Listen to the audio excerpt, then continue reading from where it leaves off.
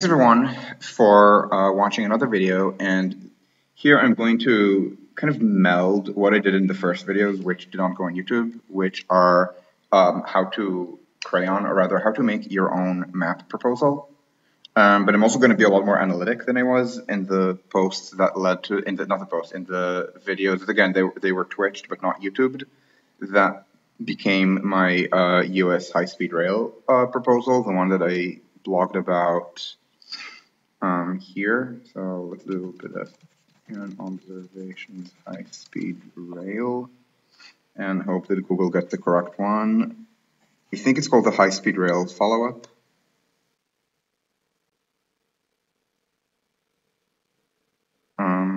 So this is not the map that I made. This is way nicer than the maps that I make. This is the map that I made, right? So I even said streaming, and this is the map that I made over, I think, 2 Saturdays. Where red are the lines that I'm proposing, blue is the lines that maybe, but I'm not certain. I'm not gonna repeat this. So first of all, how do you make these maps? So when I make maps, I use one of two tools. The first tool is Google Earth, and these are maps that are visible on Google Earth. They're usually not as pretty, because they're intended to be viewed at any zoom level, which is kind of a compromise of one size fits none. Let's do an, so while we're on the subject of regional rail, this is going to be one of my regional rail things. So you can kind of see that from a distance you can't see it because all the stations kind of hog all the space and the names hog all of the space. If you zoom in, so the thing is, this is intended to be continuously zoomable. If you are better than me at coding, which refers to probably the entirety of the world's coding population, both professional and amateur enthusiasts, then you can convert this to a GIS and with some extra work even convert it to an SVG format that might look good at a specific zoom. But again, this is intended to be hovered, so all of these stations have names. And by the way, I'm not going to endorse every single thing in this. I've kind of moved on from doing these in Google Maps / Google Earth to doing these in Inkscape. Inkscape is more static. Now, it's not like Microsoft Paint, right? It has layers, it can work in it, it's vector format, but it's harder to get from the Inkscape format to GIS, as I understand it. So what we're going to do is I'm going to just show you the code. I will send it to everyone who wants, but if you're even an amateur coder, you are better at this than I am. So this is code. So I'm not going to actually click. There's a code called piles. Actually, let me click. And this is even Python 2. I haven't bothered updating it for Python 3. So what this does is it hard codes zoom level 14. And you can play with these and get other zoom levels. Or again, if you're better at coding than I am, which again refers to the world's entire population of amateur and professional coders, you can select the zoom level. What this does is you give you give the codes of pieces on OpenStreetMaps, and it will grab them automatically. And so this is code number 1, and this is code number 2, which is called paste, which which even hard codes the boundaries, because see what I just said half a minute ago or a minute ago about my coding skills. And what this does is this pastes them all into one big image. And the image is always called test. So the last thing I made is actually a map of Southeast Asia, and what I think is zoom level, that has to be zoom level 7. Because at 8 I would see railroads, and I don't see railroads. This is for the World War III alt that I'm writing. So this is the entirety of Southeast Asia, or also not the entirety, but nearly all of mainland Southeast Asia. And again, you can do this with everything, and I'm not going to re-grab the New York code, and the reason I'm not going to do that is that the maps that I'm going to work from. So, for example, this is a post that I wrote 2 years ago called Assume Nordic Costs. So this is all based on the construction costs in the Nordic countries, which are rather low. And so this is based on a project called S-Bahn in Stockholm, and a comparable under construction project in Helsinki, and another in Gothenburg. I'm not going to talk about construction costs right now, but because I only know some of the things that make the Nordic countries work, not all of them. But I'm going to talk for a second about the base map. I made so this is again something that I did 2 years ago, I think, on Inkscape. This is a very large map, so you see 7424 by 5888 pixels. This is 29 by I think 23. By 20? Yeah, 29 by 23 pieces, and this program is not especially efficient. So it's, I think, half an hour, 40 minutes to run the code on this. I think it's because OpenStreetMap specifically tries to do that to avoid spamming. This is the same, but it's this map plus another strip, so it's 29 by 24, because I wanted to include. So this is for.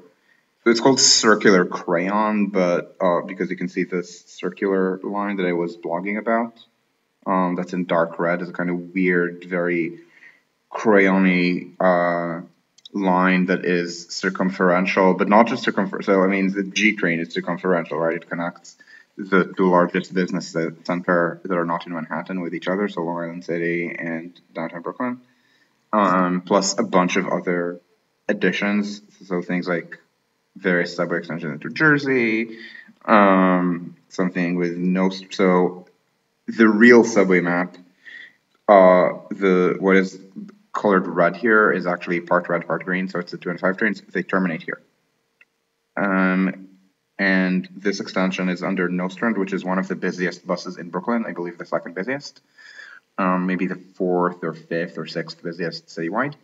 And so in the historic post-war crayon, 2nd Avenue subway was always the most important line. So this is 2nd Avenue. Up until here it exists. From here to here it's under construction. This wraparound 125th is crayon. This was always the first priority, and the priority is right behind it. We're extending these trains. Today it's the 2-5 up to Sheepside Bay on Nostrand, and building from here. So right now, this is mix green-red. Green, so the 4 train terminates here. The red, so 3 train terminates here. This is a rail yard. This is not a lot of construction. This is called Gateway Center. It's a new shopping mall in outer Brooklyn. So there's this idea to kind of do a curve on the 4 train like this on Utica. Utica is the number, I think, 3 bus route in the city. It's the number 1 in Brooklyn. So the busiest in Brooklyn are Fripp and Fripp. And one of the busiest in Brooklyn, maybe I think number 15-ish citywide, is rather parallel. It's Flatbush. So Fripp. So this is why these are very important subway crayons. And again, it's so important subway crayons that right up until the 1970s financial crisis, they were viewed as the next thing to be built after 2nd Avenue subway. Even in the early 70s, people in New York City said, "Oh, okay, we're going to We're going to click the wrong button. We're going to build 2nd Avenue subway, so we're going to build this." You might notice this is not under 2nd, this is under 3rd. This is deliberate. 2nd is not as commercial. And then we're going to build Nostrand and Utica, and we expect, this is what they said on the eve almost of the New York financial crisis. They said, oh, and by, I think the year they said it was 1993, trains would run on the extension of Nostrand. It might have, by the way, maybe I'm wrong, and it was, so at one point the plan was to merge them and build this extension instead. So instead of Utica and Nostrum, the idea was to build this under Flatbush as a compromise. But this wasn't. But I mean, none of them were built, so it's not. So they're all just giving you background on the crayon on this map. So there's the G as the existing circumferential. One of the things that actually comes from the third regional plan from the 1990s, from the Regional Plan Association, is something called the Triborough RX line. This was mostly done by the then intern, current senior person, forget where he works right now, Michael Furman. The idea was to this is pre-existing tracks that are currently used by something like 1 or 2 freight trains a day. So before people started fantasizing about running more freight train service, running more freight trains on this, which aren't happening, the plan was to convert this to subway usage, and then build something slightly different from this alignment. But one of the tunnels to be used has since been demolished. So if you need to build extra tunnels anyway, you might as well move the alignment a little bit to be better in the Bronx. So this is another circumferential. This is entirely my current under Bergen line. It is the most important north-south spine of this part of Jersey. It runs a mixture of full-size buses and jitney service. It's so profitable that jitneys run on it, mostly catering to immigrant population. So they are, for example, advertise in Spanish a lot. Make sure how to reach a local immigrant population, which is, I'm forgetting the exact mix. So I believe it's usually, I believe, not Puerto Ricans and Dominicans, as in the city proper, or Mexicans as in the rest of the United States. I believe it's from other parts of Latin America than what I mentioned. So I believe it's a lot of Cubans around here, Colombians, maybe Venezuelans. And the jitneys run extremely frequently. So they're smaller than full-size buses, but they're not van size. They're intermediate, and I believe they run every 2 minutes. And that's not the only route. There are also routes that are also hyper frequent for both New Jersey Transit and the jitneys that use this to get to Port Authority. So the idea is that instead of that, the subway should run this circumferential, and then maybe there should be orthogonal lines getting into the city, or maybe the Gateway Tunnel should be built with a stop at the intersection point, which is going to be this one. Roughly. So again, this is all crayon, and this is specifically to set up new crayon that I'm not even especially wedded to, which is its dark red line, which I started out to kind of argue against, but I'm slowly warming toward it. It's this outer circle that's designed to be at a much higher radius. It barely even enters Manhattan, only at the very, very north end of it. It's supposed to be, instead of a bunch of freeways, at the outer margin of the city. So anyway, this is why I did this, and because it was a subway crayon, I did things like dealing with Yonkers, so this is why this little strip is here. So again, not the prettiest, but I believe it's the same style. Or similar enough style at any rate.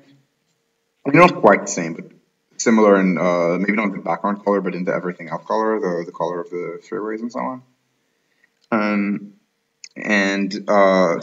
So we can use this if people really want to see what I think about Yonkers, but we can move it around. So this is probably a better base. So let's get rid of this, and let's start with a new file. So let's call this New York RR. Let's call it everything I do is NY, so NYR, NYCRR. Okay. I'm going to possibly refer to this version before, but I'm going to actually delete everything except for, but I'm going to, not everything, I'm going to delete a lot of things. So let's delete all the text for a moment. And let's, so, no, this is the one thing I want to keep, the base map, yeah. But I don't want to delete all of the stations. So this is why I'm doing these kind of weird ersatz deletions. So,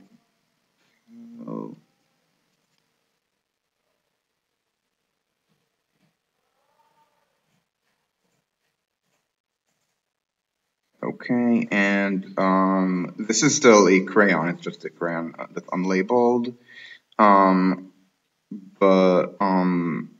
Okay, let's try.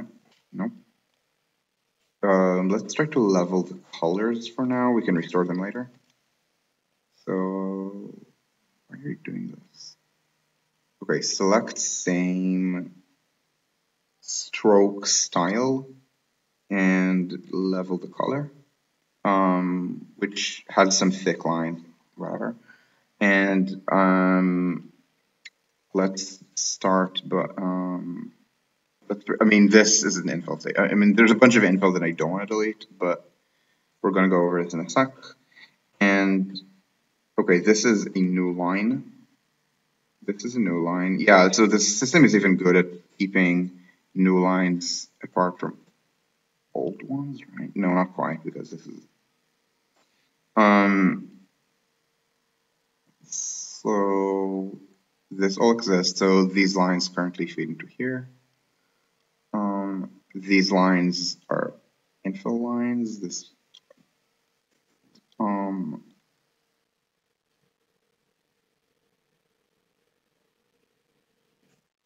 and no. So the correct thing to do is to cut this here. So right now I'm literally uncrayoning my own map. Right click on break apart. Okay. So what needs to be done is first of all move this here, and then this becomes two things. So this is currently two paths. So path break apart. And now this path, I can just start deleting things from.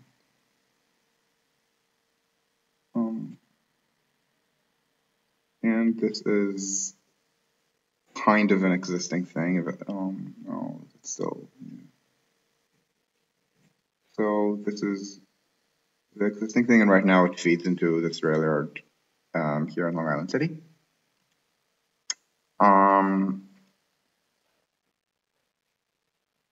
Not quite as. Yeah, no, I think I want to see this.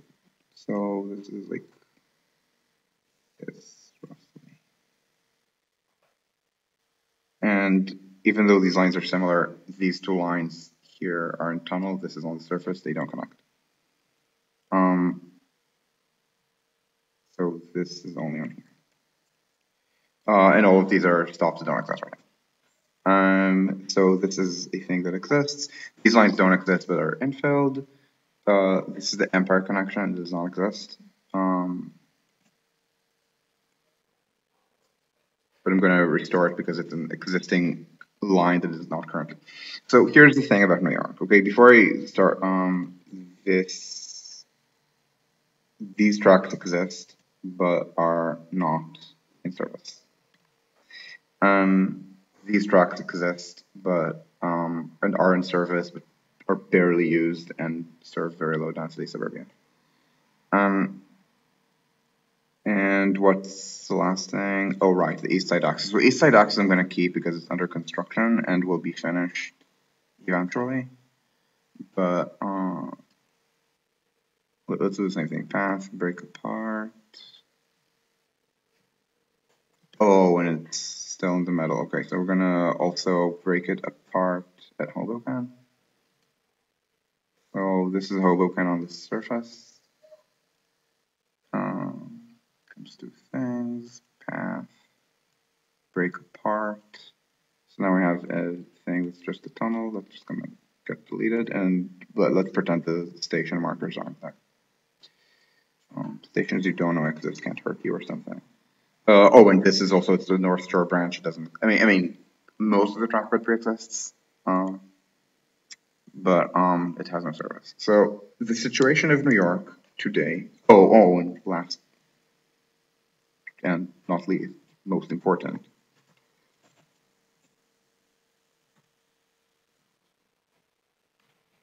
Yeah. So there's no gateway. So right now the situation is as follows, and in general, when I have a doubled line, it indicates quad track. So right now the situation is and I emphasize roughly. The situation is as follows. New York has the Long Island Railroad, where trains go from Penn Station to points east. So this is from Penn Station, and it goes up to. So this is kind of the weird line that doesn't go through Jamaica. It's called the Port Washington branch. This is Jamaica. Lots of lines meet there. And there are even lines that go through Jamaica but not Manhattan. So this is called the Atlantic branch. The existing stations are not these. So it's this one. It's called Broadway Junction. This is Nostrand. This is Flatbush/Atlantic. But the stations that I'm putting as info here, I think all of them are historic. I don't know how many of them survive, but this one specifically is very interesting because the structure for this isn't actually in a tunnel, but the platforms still exist. I imagine they need refurbishment, but they exist. And this is where a line that I'm not depicting, which a bunch of Twitter people are going to yell at me over whether it should be there or not. Many people believe it should be built. It's called the Rockaway Beach branch, and you can kind of see the right of way. So it's a right of way that emerged out of the main line. So that's this one. It is a double line, and double line means it's 4-track. There might have even been a 6-track line here. I'm not sure. But it wouldn't have been 6-track, unfortunately. So just before this station, Farsdale, so this used to be a station called Regal Park. The tracks diverged, and you can kind of see the park on the remains. Oh, hi, Huli. So you can see the tracks going like this, and it continues like this. And the point is that this station was built specifically at the intersection. So this was actually a junction station. Now you might notice that kind of where I'm vaguely pointing at, there's no stop on the subway because the subway was never built for compatibility with regional rail, unfortunately. So we have Woodhaven, you have 104th. Consolidating them into one intermediate stop is possible. It's elevated, not underground, but Woodhaven is actually an important stop. It's kind of an annoying branch. It is just too far from Woodhaven to share stops. This map still doesn't have this, but you can see more easily. So let's call this. So you can see more easily maybe that there's this contiguous right of way, and you can even see, so again, it's between two subway stations, because the subway was not built for regional rail compatibility, unfortunately. But the LRR was to some extent built for compatibility with itself. So the Woodhaven station was actually built here, and not at the intersection with Woodhaven Boulevard, which is the main commercial drag. So one of the problems is that unlike a bunch of other lines that are regional rail lines but still have some extent or reusable stations, the Rockaway Beach branch, and this is why I am very bearish on it. The Rockaway Beach branch is kind of poor for development. So development. I mean, so there is development near it, like in Regal Park, for example. But in Regal Park, first of all, that's the main line, and second, you probably don't want to build a station there. You want this to be an express parallel thing. So there's already a local train here. And you can see that there is some density here, but it's not a lot of density. So you can zoom in. You can see that these are attached row houses. This is what would be called very dense in a random Sunbelt American city, but this is New York City. This is not very dense. And something very important. Yes, you're seeing a chord. Yes, I'll get to that in a sec.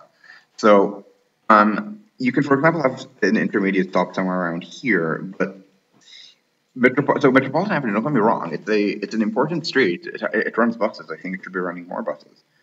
But in New York City standards, it's not that dense. So yeah, there's a parking lot here that you could redevelop. There's a parking lot here that you could redevelop. But in general, you should probably not chase parking lots, or you should chase where there's already dense development. If the line happens to also pass near parking lots, then yes, you redevelop the parking lots, but you don't build a line through parking lots saying, "Oh, we'll redevelop now." I mean, so maybe in European cities it's actually easier to redevelop politically, but in New York, I don't think it's actually easier to redevelop a parking lot that all of the neighborhood notables who like driving use than it is to redevelop a small residential building. Remember, in Berlin, for example, at least in the inner, this is kind of outer New York, and maybe in the outer parts of Berlin, this is more of a thing, but generally in the inner parts of Berlin, which is where the demand for housing is, nobody clamors to live in Marzahn. Barely anyone even wants to live in Lichtenberg, which is literally 2 stops out of the ring of the S-Bahn. So in the desirable parts of Berlin, you don't see this. You see parks, some of which are useful as parks, some of which are just random asphalt, like Tempelhof. And you see disused rail yards and factories, for there's been a lot of deindustrialization here. But you see a few parking lots, but they're not as important to the neighborhood or something. But you also not see small buildings like this. Not in the inner parts of Berlin. You will see in Berlin more uniformity of density. It's 5, 6 stories usually. Again, there are smaller and larger things, but it's more uniform here, or kind of, let's call it the average European city. You know, Berlin's, your Amsterdam's, your Paris's, your Stockholm's, your Milan's. So in New York, you have smaller buildings you can redevelop. There's intense NIMBYism, but there's going to be equally intense NIMBYism about the parking lot. So I don't like the parking lot is an inherently easily redevelopable site. And you kind of see, I mean, yes, there's density, but not that much density. And density, this is really important. Density is relative. What does this mean that density is relative? It means that the choice of where to build a station should be based on relative density. Because what does it mean to build a station for a bus or a train? And the vast majority of buses and trains that you will ever want to run or ever want to ride are ones that are all vehicles make all stops. Very rarely is it appropriate to have rapid service. This is not one of these cases.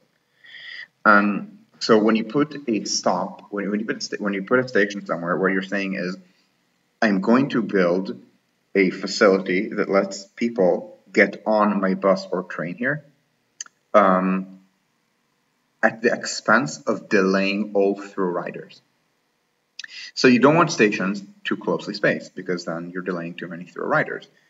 You don't want them too sparsely spaced, because then you're only helping through riders and you're missing so much local ridership. So there is a compromise. So there are formulas for this. I actually wrote one of them. So pedestrian observations formula, bus stop spacing maybe, or interstation.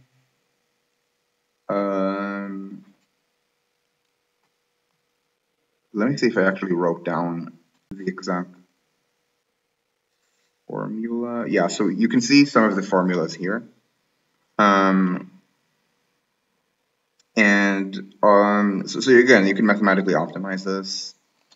Let me see. Yeah, okay, this is the easier formula, the one that doesn't use variable names like it's a math paper. And this is so I'm not incorporating density too much into these formulas. Which, by the way, these are written as bus formulas, but you can equally use them for trains. You'll just need to know that the stop penalty is different, and the average trip distance is different. Yeah, exactly. It's a question of priorities. So you don't want to build. So you don't want to build stops if the density is low by the standards of the line. Now, bear in mind, this is entirely I won't say weak line. I mean, a New York weak line, okay, or maybe Berlin weak line. I mean, and if you live in Atlanta, I mean, you should be salivating over this kind of land use. In Atlanta, I mean, you can go a lot more dispersed, lower density than Atlanta. I mean, Atlanta is a very large city for all.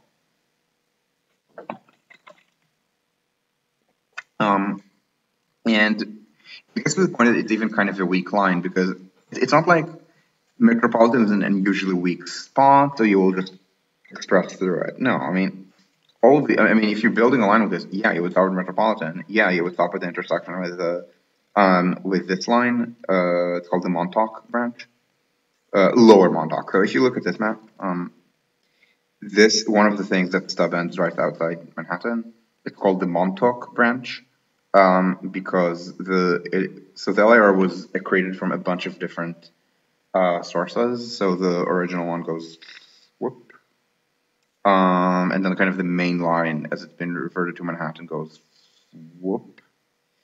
And there was something called the South Side Railway, which is the Montauk branch essentially. So it's the Montauk line rather. So it goes then it goes south side. So there are two options. This is called the Atlantic branch. This is called Montauk. And then on Montauk, it keeps going east, and it's truncated on an escape, but it goes very far out. So this is called the Babylon branch, which is the kind of lower part of the Montauk branch. Up to Babylon, it's electrified and very busy, and then past Babylon, it's unelectrified and less busy, but it keeps going all the way to Montauk, which is here, in like past the Hamptons. And effectively, at this point, it's not even commuter rail. It's run as if it's commuter rail, but it's at this point almost like a tourist excursion rail, and they're even running extra express service from New York to the Hamptons during the summer travel season, time for weekends and such, because there's not a lot of commuting happening here. Like people live. I mean, I'm sure there exist people who commute Hamptons Manhattan, but not a lot, and usually people who live in the Hamptons are townies working in the local tourism industry. So they still serve New Yorkers, but they serve New Yorkers locally, not in Manhattan. So the point is, all of these are not very high density, and this is why I don't think Rockaway Beach is a huge priority, and this is why my maps tend to omit this, and I emphasize tend. It's not a terrible line, again. I think it's New York week. So first of all, New York week again is Atlanta very strong, and second, the point is that once this is built, remember I said something before about 4 tracks and 6 tracks. So New York has 6 tracks up until this junction, and these 2 tracks, the Port Washington branch, are very busy, so you can't incur that too much.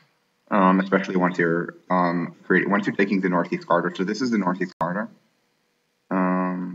It is this line here. It does not currently run any trains that are commuter trains. So it does run Amtrak. It does not. There's a plan called Penn Station Access that will be opening soon, but I don't remember how soon. To run commuter trains on it. The plan is not very good, and the cost is very high, but it's gonna happen. I mean, very well to the project. It's actually an example of how powerful people don't understand how to use their power for purposes that are not incredibly petty. The Rockaway, so it's not the Rockaway Beach, Penn Station Access is entering. So again, I'm portraying tracks roughly as they are. So Penn Station Access merges into these tracks. So you see that there are so this is 2 lines entering Manhattan. So there are 4 tracks. This is how it is today. This is 6 merging down to 4, and the East Side Access will restore 6, but that's also under construction, not existing. And the LRR believes that the slots in the trains here are its own by right. It doesn't even use the entire capacity. I believe it's 37 trains entering Manhattan at rush hour in the peak hour, 8 to 9 in the morning, and then maybe a few more Amtrak's. I believe it's about 40 overall enter, or maybe 41. It depends on the schedule. The schedules are fidgeted with a lot. All of this is pre-corona, by the way. Um, and the capacity should be about 48, so 40 is less than 48. But the LRR still opposed Penn Station access on the grounds that it might lead to congestion for Long Island.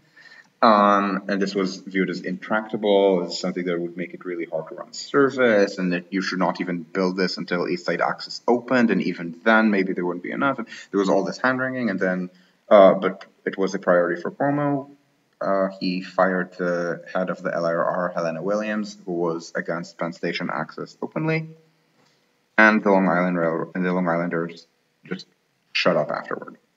And this includes powerful legislators that were against everything. So, and Cuomo could not even fire. So Penn Station access is going to happen, but there's going to be a little bit of crowding, and my argument is that even as you add more tracks, for example, East Side access, the density, for example, here, you should probably add more service to the Port Washington line. So these are 3 infill stations. None of these exist. The stations go Penn Station. This is infill. Not Sunnyside. This is Sunnyside infill. Woodside, Met Stadium, and then a bunch of outer urban and suburban stops. So Flushing, and then all the way up to Great Neck and Port Washington. Now in the suburbs, the density is not very high, but in not the suburbs, the density is very high. Flushing is a really important commercial district, and not just commercial. So it's not. So in terms of job counts, Flushing is not Long Island City and it's not downtown Brooklyn, but it's a really important ethnic business district. So is kind of so it's probably the most important, or maybe the second most important, Chinatown in the city. So there's a historic Chinatown in Manhattan, which likewise is a really important ethnic business district. So if you count jobs, it's not a lot, because the offices don't go here. If you're a Chinese New Yorker and you work in an office, you work in Lower Manhattan or in Midtown, or maybe possibly one of the secondary ones like downtown Brooklyn, Long Island City, and so on.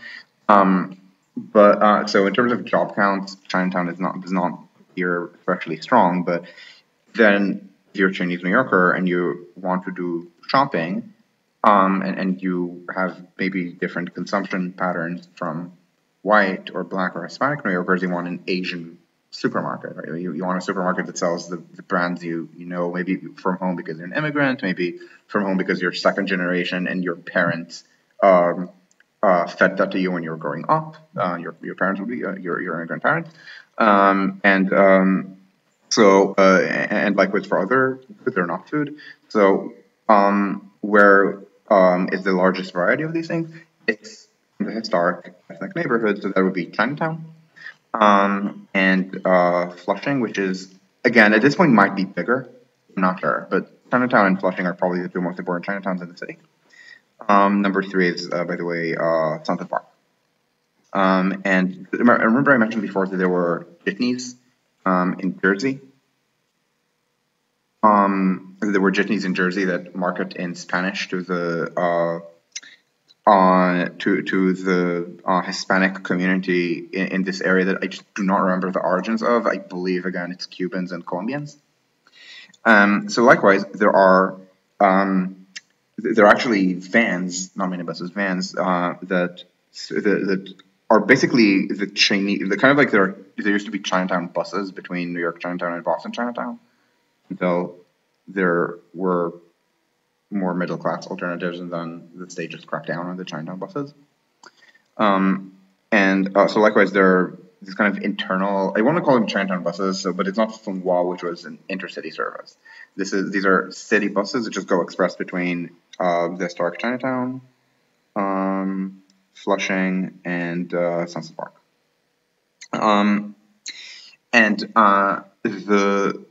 So this is a very busy place. The subway station, Flushing, before Corona, it was, I believe, the busiest subway station in New York outside Manhattan. So it was actually busier than, for example, the two Jamaica stops, because Jamaica has two stops. There's Jamaica Sutphin, which is for the LRR connections and the JFK connection, and maybe the local connection, and there's Jamaica Center, which is one stop further out for the bus connections to avoid overloading one point. So these together are busier than Flushing, but each alone is less busy. The main transfer point in the middle of Queens is between the 7 and the FMR on the QB line. This is an incredibly busy stop. Jackson Heights. So in the same way that Flushing is a really important Chinese and Korean ethnic center, Jackson Heights is a really important Indian one, and I will travel about my favorite Indian restaurants in this neighborhood. This is where I go for Indian food in the city. So this is also a really busy stop, but Flushing is busier. The secondary central business district stops in Long Island City are very busy, as are the ones in downtown Brooklyn, but it's kind of more distributed. So there are a lot of downtown Brooklyn stops. You can see all of these M's, and each M is almost each M is a different stop. So this is DCAB. This is DCAB. Nothing else is DCAB. So this is Nevins. It's a separate stop. These are a bunch of stops that are the same ones. It used to be called Atlantic Pacific. They've renamed it to Atlantic Barclays. So these are three parts of the stations, but one station, it's all connected. Hoyt's Kermerhorn, Plain Hoyt, J Street Metrotech. It used to be two different stops, and then they built a transfer between them. This is Borough Hall Court Street, all the same one. By the way, all of these stops, it's not clear on this map, but if you look at a subway map, at an official one, the lines basically never have transfers between them due to poor planning in the 1920s and 30s. And all of these stops, again, together they're busier than Flushing. This is a giant central business district. This is more skyscrapers than a European city. I don't know how many jobs. It's always a problem to count jobs in downtown Brooklyn because the main job count tool is called On the Map. Counts.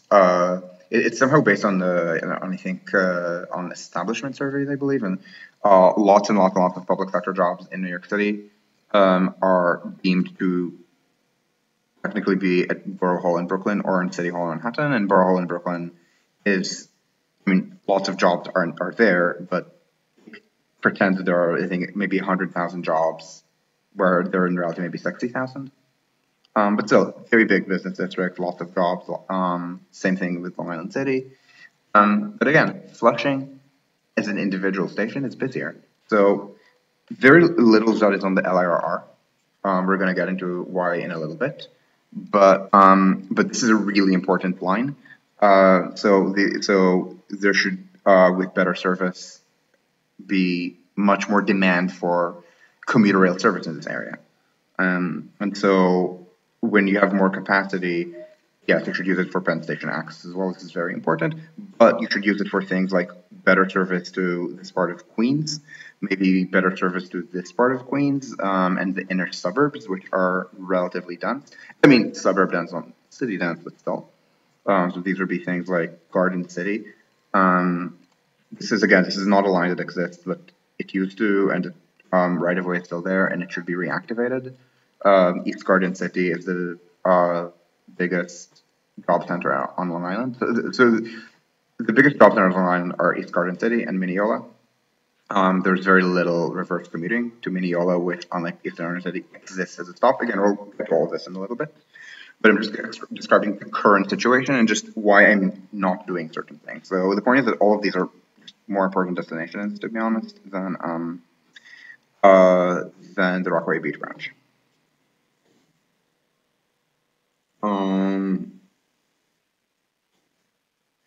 So again, it's not a terrible line. I just think it's competing for capacity with lines that might be more important. Largest of Long Island. Okay, the card. Long Island in New York City English does not ever include the city. So when So the geographical island called Long Island includes Brooklyn, Queens, Nassau County, and Suffolk County. In New York, when you say Long Island, you never mean geographic Long Island. You mean Long Island excluding the city. So JFK, the airport, you stated, it is not in how New Yorkers think of it on Long Island. Flushing, not on Long Island. Long Island City, even though it's called Long Island City and has Long Island in the name, this is not Long Island. This is Queens. This is the city. So the largest on the geographic Long Island is either Long Island City or downtown Brooklyn. Again, it's hard to compare them because they're very close, and the main tool for that clearly outputs a wrong number in downtown Brooklyn, and then it's a question of how to impute, and it's very close. Okay, I'm gonna read the things that people.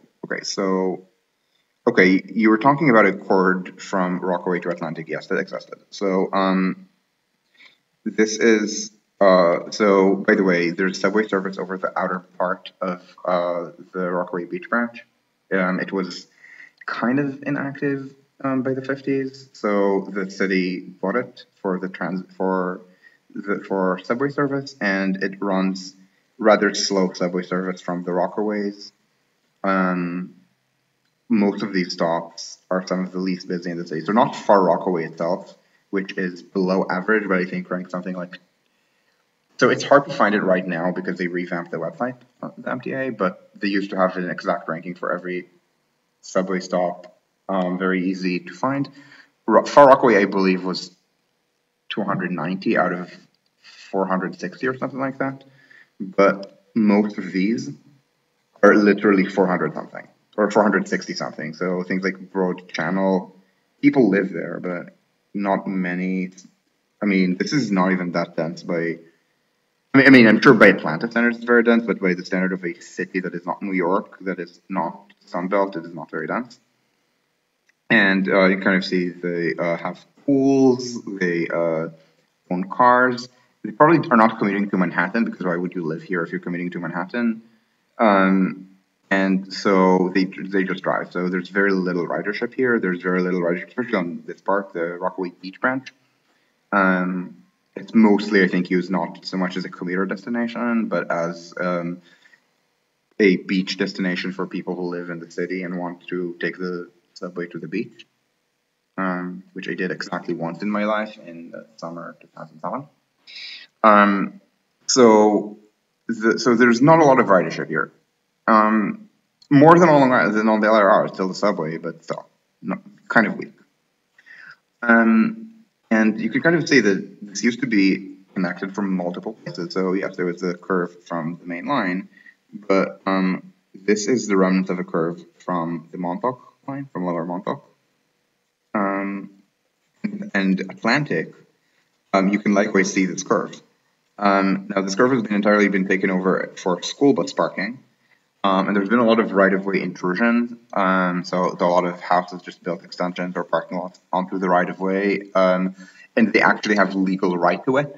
There's so there are various laws that let squatters have title to property that they've occupied for enough time. The American law on this is one of the harshest towards squatters.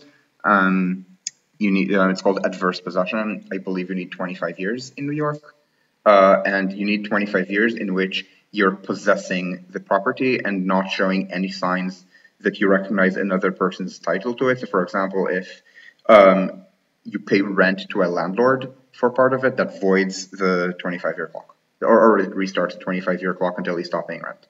Because if you pay rent, it means you recognize someone else's title, but these people never paid rent. The city, I think it's the city that owns right-of-way, never tried to exercise its property rights in that. So much of it is private, although, I mean, private, but not used so intensively that eminent domain is impossible. So again, it's possible to build this. I just don't think this is useful, or I don't think it's especially useful. And anyway, so this is the probably most glaring omission for area rail fans. That something that is obviously existing as a rail branch on a map is not on mine. There's also Triborough RX, the thing that I mentioned before. There are people who think it should be commuter. I don't think they're correct. I think this needs to be viewed as a subway line. Maybe you can ride commuter rail rolling stock or something, but I don't. But even if you do, I mean, the stop spacing, the connections to other lines should be subway-like, so isolated, very frequent stops. Remember, let me see if it's still online. Yeah. So I'm talking about stop spacing and optimal stop spacing here. Note something in this formula. Average trip distance. Commuter rail is something that you use to get from suburban areas or urban areas to the city or city center. Now, it doesn't need to be as extremely suburban as it is in the United States, but I mean, how do you use the Berlin S-Bahn? For the most part, you use it for urban service. The destinations within Berlin lie on or within the ring. So there is short ridership, right? There are short trips, so trips that terminate before the ring. They even get somewhat of a discount. But for the most part, people use the S-Bahn to get into a broad city center. So the ring, so the Berlin ring, and everything within the ring. So let me just do a very, very brief countdown. No, not Iran. Germany. Not the same country as Iran. So the thing here that looks like it's a dog's head is the ring. It's kind of viewed as the limit of city center in Berlin. So generally, office sites will locate within the ring. Or if they're outside the ring, they're going to be adjacent to a ring station. So people again. So again, this is not a tiny 5-block central business district. It's I think the land area enclosed by this is about comparable to all of Manhattan, maybe. So yeah, so people might use the S-Bahn to get from various residential neighborhoods to here. Of course, within city center, lots of trips. So trips, I mean, they're a mixture of short and long. But when you have the ring itself in Berlin or in New York, the Triborough right-of-way. So you could even see the right-of-way on Google Maps, on Google Earth. It's like this. How do you use the circumferential line? Well, let's look at Triborough specifically. Okay. You're not using it to get from far away to a business district because there are no business districts on this. Okay. The business districts are Manhattan, so not here. Downtown Brooklyn, Long Island City, so not here. Now, there are many destinations on this, don't get me wrong. So Jackson Heights, remember we were talking about it before? The Triborough line actually passes very close to the Jackson Heights subway stop, and it should definitely connect to it. So very important ethnic business district again. But first of all, you can even see on a map, this is not an actual office district. This is New York City. This is not Berlin. You can see, I mean, they look different on satellite because office buildings like being tall. Again, in Berlin, it's somewhat different, but this is not Berlin. We're not about to be run by, this is not a city that's about to be run by someone who, I want to say by someone who plagiarized her thesis and got her PhD thesis stripped, but I don't think P5 is actually going to win the election because I think the Greens are going to get more votes than SPD. But so not run by that person, but potentially run by someone who literally says that he's going to carry a gun as mayor. So again, different city, different social problems. And what else? The Bronx. So this is again not something like this, but kind of something like this. So Yankee Stadium, very important. I mean, Yankees really important baseball team, kind of the byword for winners, almost to the point that everyone hates them. So they're also a byword for a team that everyone hates because they win too often. This area is called the Hub. So some businesses within the Bronx. It's a business that are just nowhere near as big as Long Island City or downtown Brooklyn. Astoria, I mean, it's a residential area, but there are some things here.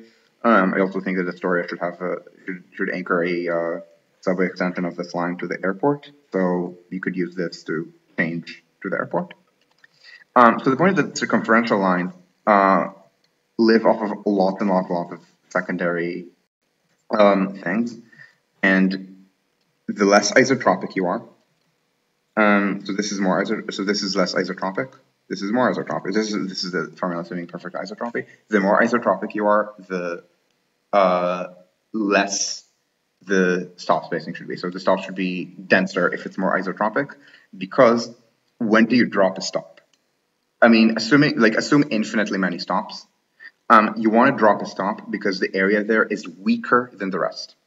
Or if you assume no stops, you will add stops in areas that are stronger than the rest. Either way, the bigger the distinction between strong and weak areas, the fewer stops there should be, because you just put stops in the strongest areas. So if there's a central business district, you stop there, and then everything else has half the importance by definition. This is why this is 2 versus 4, by the way. So if you don't have that, first of all, you're more isotropic. Second, trip distances tend to be shorter, because if it's a circumferential line, if I'm trying to, again, and it's supposed to interface with the subway, so if I'm making very long trips on the circumferential line, maybe I should just take the subway direct. It's like, again, the ring in Berlin might be a cleaner example of this, because because there are more lines, because it's a complete ring, there are more lines penetrating it at relatively even intervals. So Berlin again.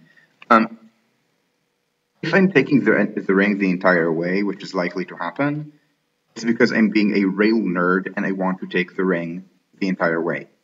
But if I want to get between, let's say, Ostkreuz, which is where it hits the main east-west S-Bahn line, the Stadtbahn, on the east, and Westkreuz, so same thing, on the west, I'm never going to take the ring. Again, unless I'm trying to be a nerd.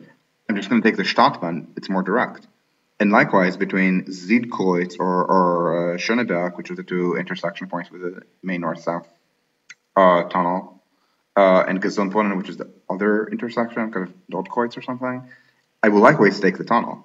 I'd like to take the S-Bahn trains that use the tunnel.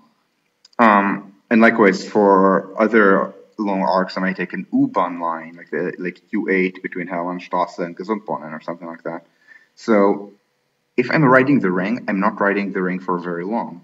If I'm riding the Stadtbahn, it could be very long, because maybe I'm riding from a branch. Let's say that I live in deep East Berlin. Let's say I live in Marzahn. So this is a Marzahn stop. Or in Hellersdorf, it's one of these. I never remember which. And I literally just did a rail fan trip there. So maybe I live around here in deep East Berlin, and I take the train to a job in city center, and it's quite a long trip. Let's say from Mausdorf to Hauptbahnhof, it's 16 kilometers, or to Alexanderplatz, maybe a little less, it's 13 and a half, and maybe if I work in City West, so this was the West Berlin Business Center during division, because the main business district in Berlin, first of all, was the East, but also was at the wall. So the East kind of consolidated here, the West weren't here. And now they're rebuilding the central business district where it was before the war, so around here. So, but let's say I work here. This is 19, but and remember, this is kind of a squiggly line, so this is about 20 kilometers. So it's a long trip, and this is within the city. But I'm never going to take the ring 20 kilometers. The entire length of the ring is 40, and I never have a reason to take it half or half. I mean, maybe I can take it a third, but maybe I'm taking it for 3 stops. So the average distance along the ring is just much less. So the stop spacing should be tighter, which it is. The ring is slower than the radial lines because of that. The average speed on the S-Bahn is 40 kilometers an hour. The ring averages, I believe, 36, because so the ring is 36 kilometers and it's an hour. Because speed is less important than coverage on a line that you're mostly taking for short trips. This is the importance of Triborough. This is why Triborough needs to be operationally viewed as a subway, even if you're using commuter rail equipment, doesn't matter. Okay, so, now I'm seeing more question. Could I theoretically run it past the main line elevated to LaGuardia? you mean the Rockaway Beach Ranch? The answer is yes, but um, I don't think it's a wide enough street that L's are easy. Um, so again, abandoned Berlin. We're no longer in a city where people tell me that they are very left wing and they work with their future children, but also I should be careful of Turkish crime. We're in a city where people have learned to, first of all, never say black crime, they say sketchy. But second of all, I genuinely think New Yorkers are less racist than Berliners. I don't think Americans are less racist than Germans, but I think New Yorkers are less racist than Berliners.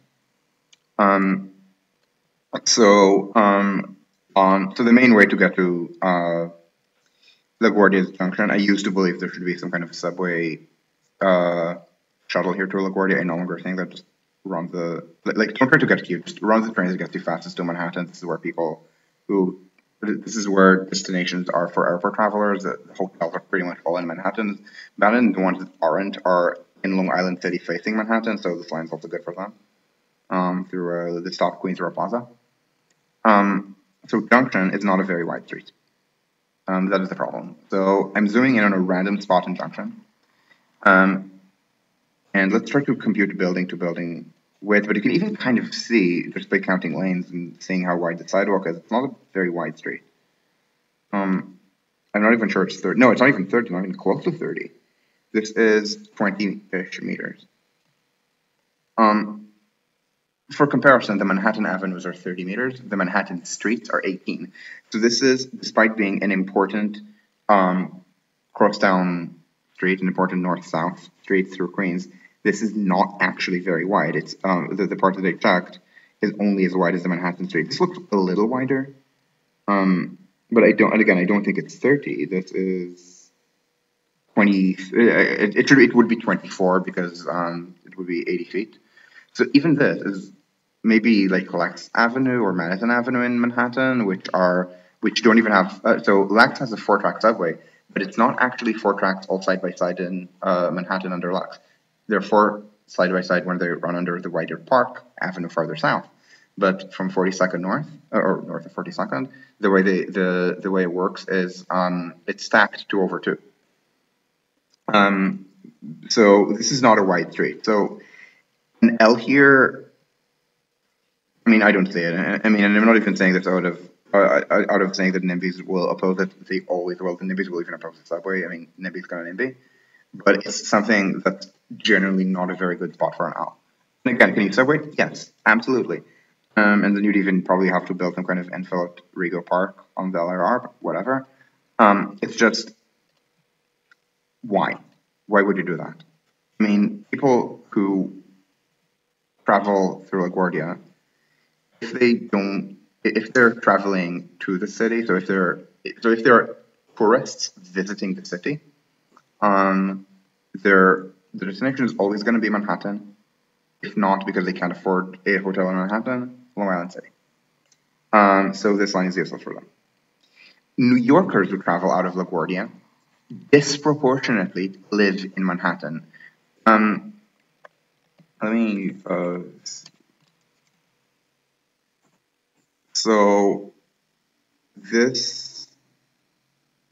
Okay, this is the map that I keep. I'm going to post this in chat.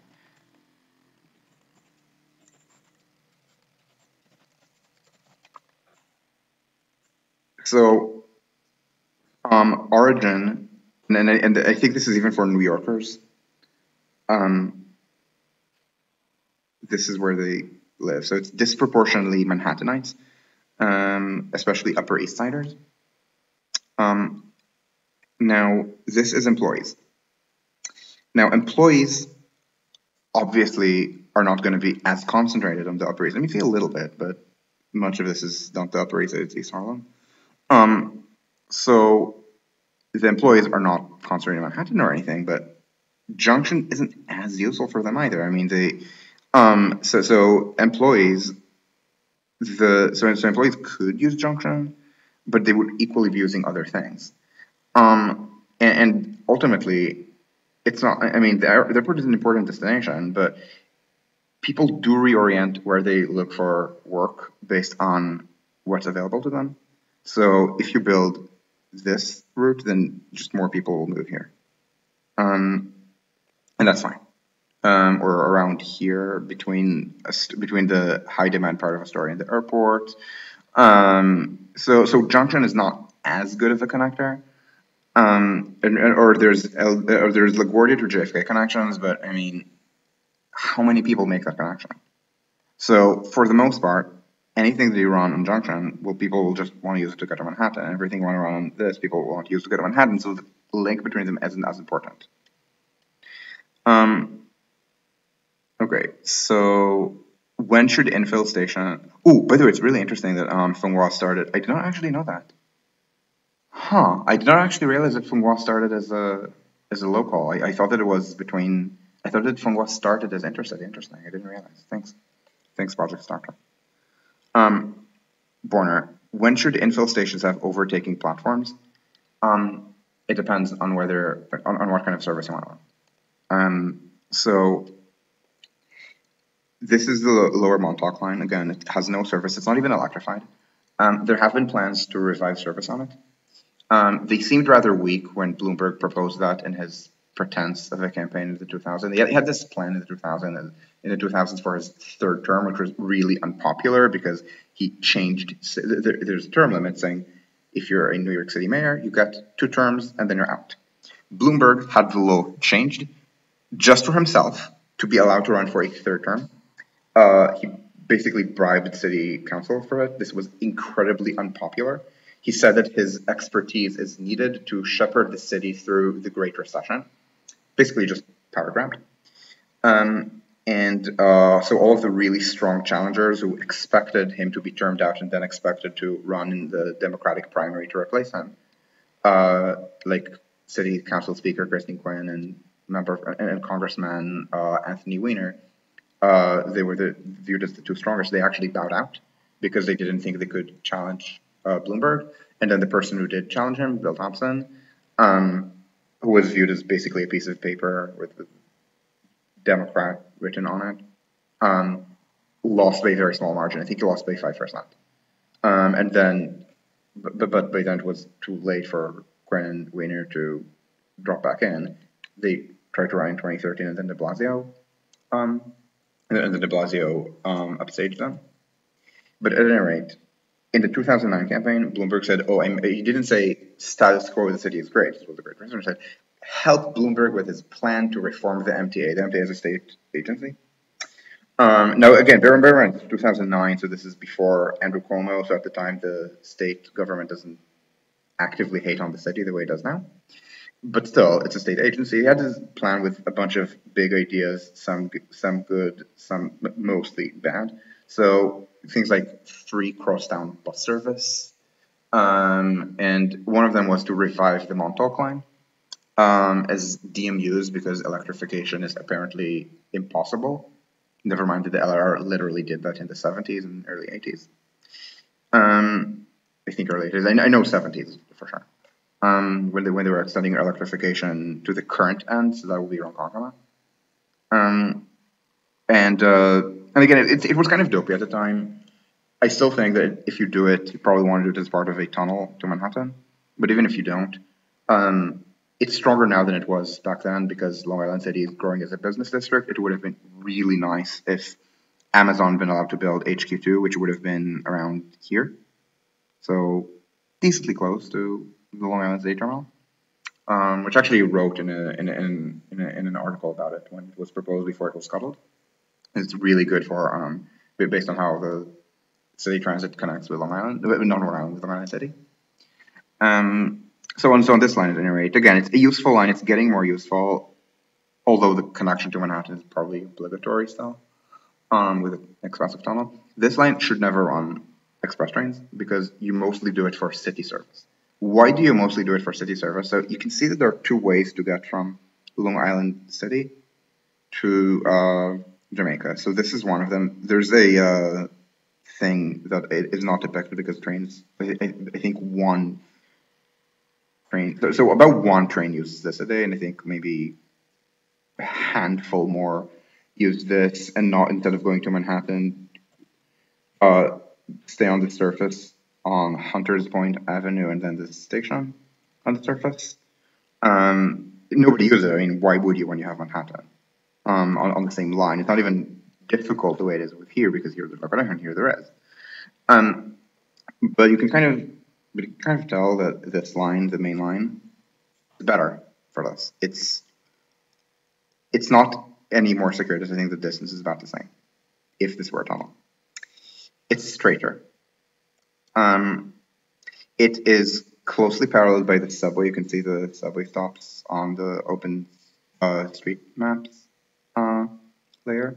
And this allows the line to run more express because the subway takes care of local services. Why I'm saying that there should not be a Rego Park stop on the LIRR, because there's already a local stop on Rego Park. It's not even an express stop on the subway. The subway runs the subway runs what, the Jamaica stop, Jamaica Van Wyck, or the F and then Broward, Kew Gardens, maybe 75th. The F usually, the F always stops or the E usually doesn't. Then Forest Hills. Then you run very express from Forest Hills to Jackson Heights, and then from Jackson Heights you run very express to either Queens Plaza or you're the F, and then you divert to Queensbridge, and either way you just enter Manhattan. So, but there are also local trains. The local trains are actually less busy. I mean, people prefer express trains. So the point is that this line is already much more express. So express riders would just use this line. So whatever, uses the lower Montauk line? People who live on lower Montauk. I mean, you can maybe connect it to a further line, which is what I do here. You could kind of see that the map says that lower Montauk stays Montauk, and can go to either.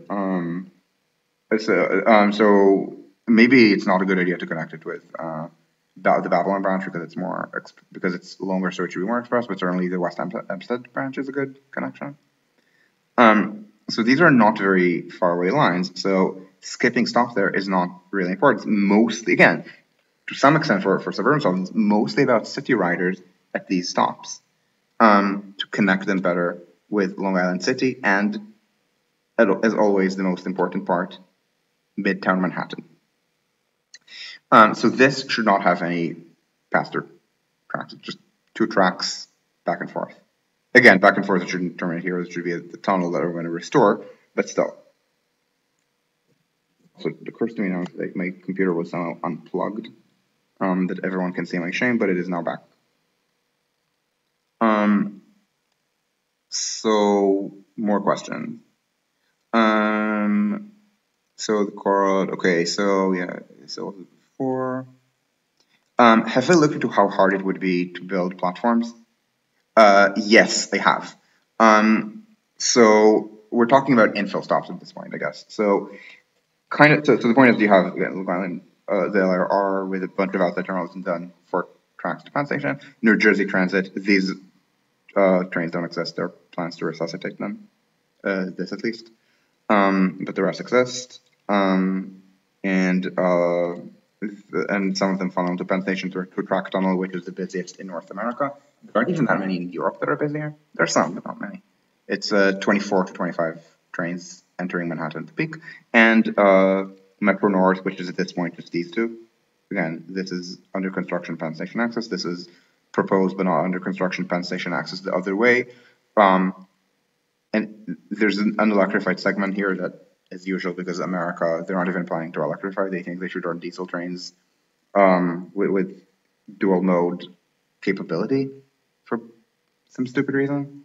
So so it's mostly, so Metro North at least all goes to Manhattan. These sometimes do and sometimes don't.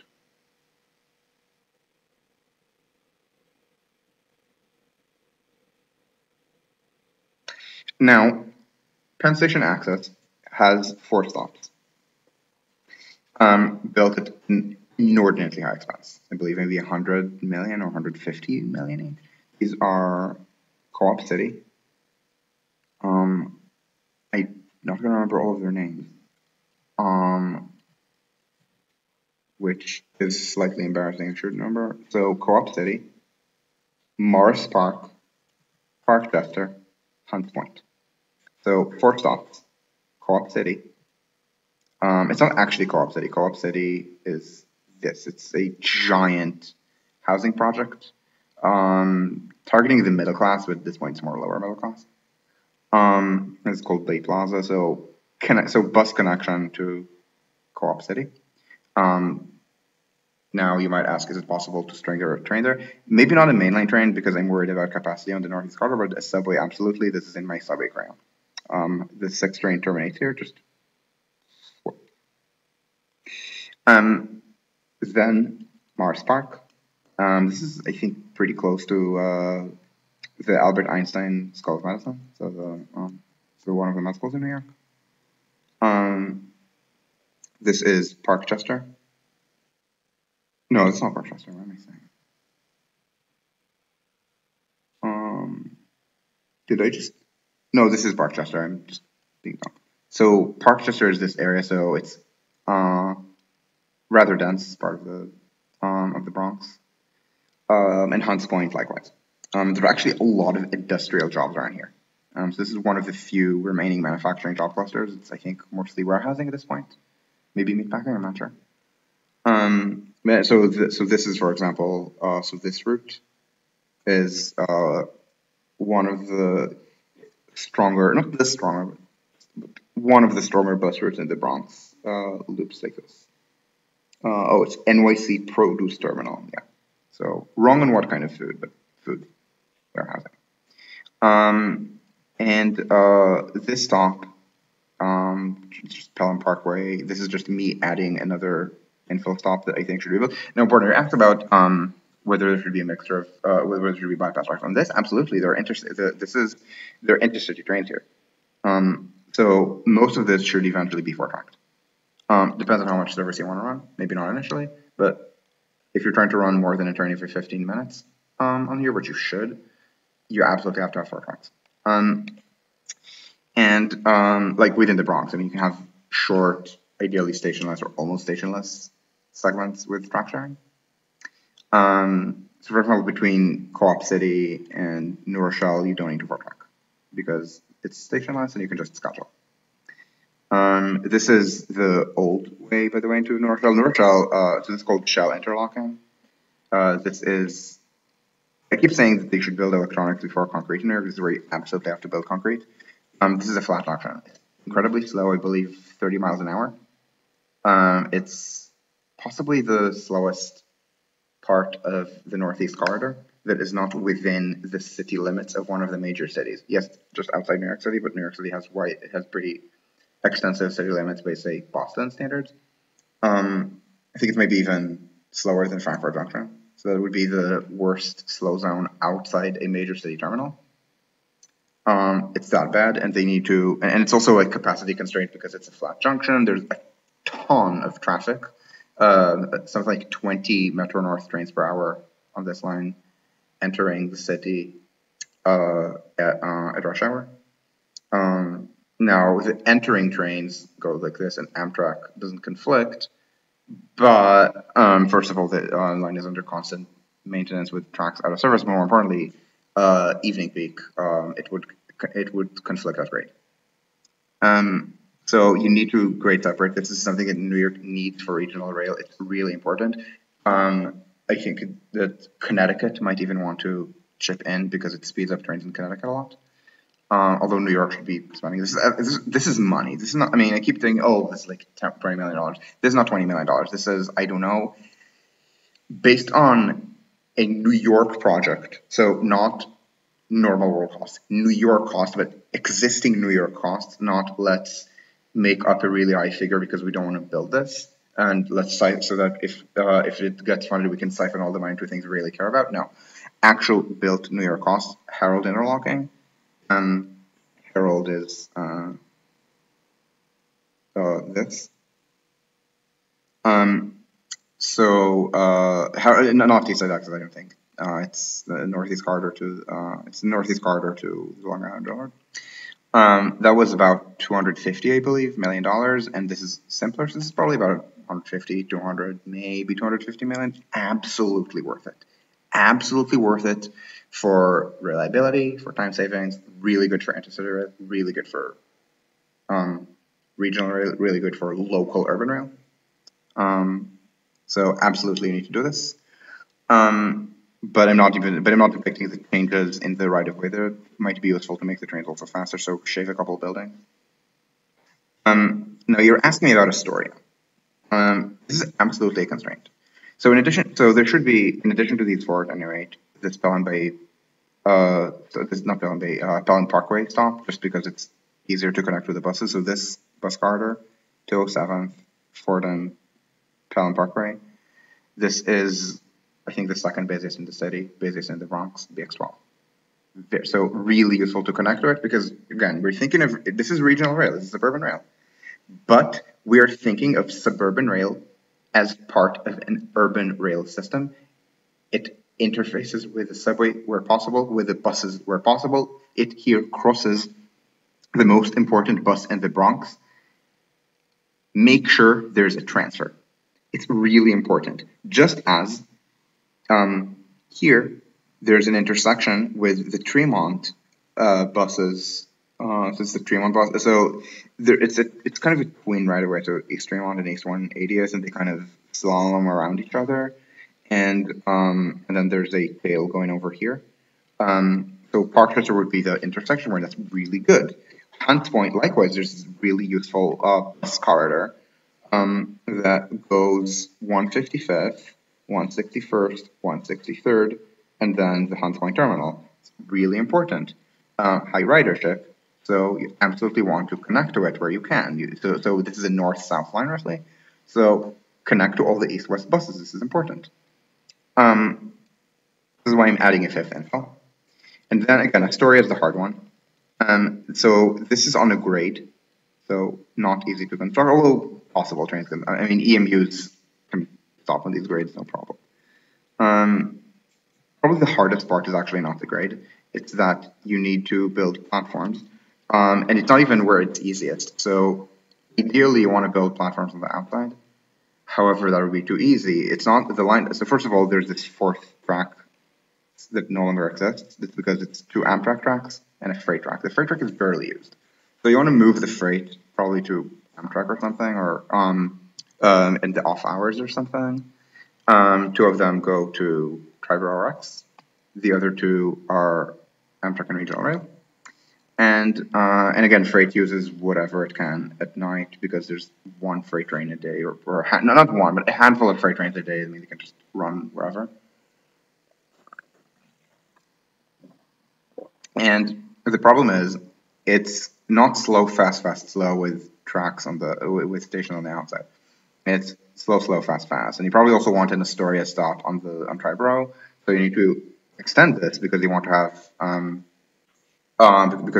platforms, and you can't even have a cross-platform transfer. That would be way too much construction in a very constrained area. But it's something but you can again widen this a little bit.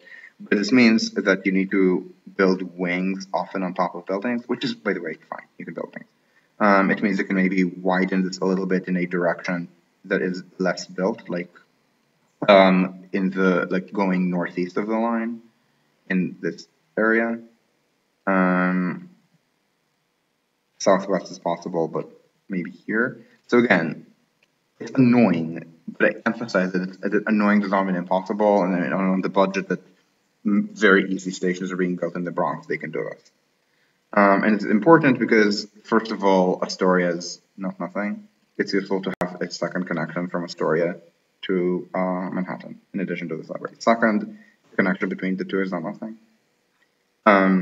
Especially because there's very poor connections on the LIRR, on the subway in Long Island City. So they're planning, and I'm going to add this to the crown in a little bit. So they are, why is my computer constant?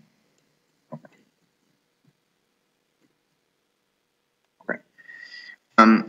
So they want to build an infill station, not this one, Sunnyside Junction, which is for East Side access also, but here, called Sunnyside. Which is a pretty good station, but it's not quite the transfer you want to the other lines, and maybe you can hit Queens Plaza, but Queens Plaza does not go to Astoria. Queens Plaza is the one that goes on the Queens Boulevard line. Queensboro Plaza is farther west, so it's a real schlep, and so this is actually a good connection from Long Island City, from Queensboro Plaza, to regional rail, to the Penn Station access route. This is also a good connection in the future to the airport, which absolutely should have these, should have this extension. Not even that hard to build, to be honest. It's just that 25 years ago there were NIMBYs. Cuomo is a boomer. He lived 25 years in the past at best. At worst, he lived 40 years in the past. And I say 25 years, by the way. The NIMBYs were old even then. So they were old back when the term boomer did not mean old. The NIMBYs who were against this 25 years ago, they're all dead or in Florida. The new inhabitants of Astoria are people who are often middle-class domestic migrants, aka the base for using LaGuardia. So, the system. So this is an important stop to the point that like $100 million for it, I think, is acceptable. I don't know how much it will cost, but it's actually really hard to spend $100 million on an infill stop. New York is capable of that. Connecticut is capable of that. Toronto is capable of that. But for example, Boston and Philadelphia are noobs. They build an infill stop for 20, maybe. I mean, even less if it's a shorter station or if it's an island platform in a really constrained area. Possibly even worse than Astoria. Boston in Newton is building an infill stop for 40 to 45.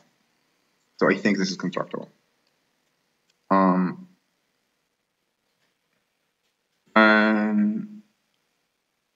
Are there any other cities that have competent complete differentials other than Berlin, you mean?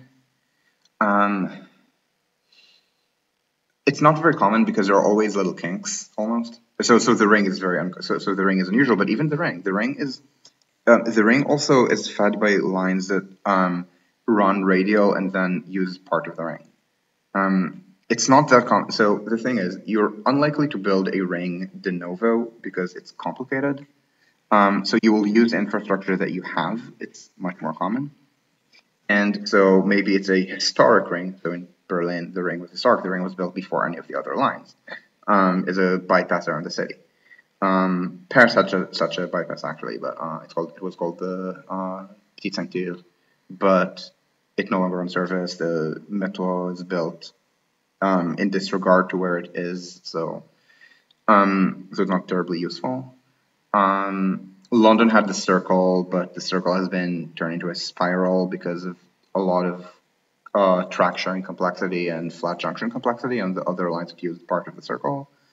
I mean, Tokyo has the Yamanote line, but the Yamanote line is operationally a ring, but it's not really a ring because it passes through the primary central business district.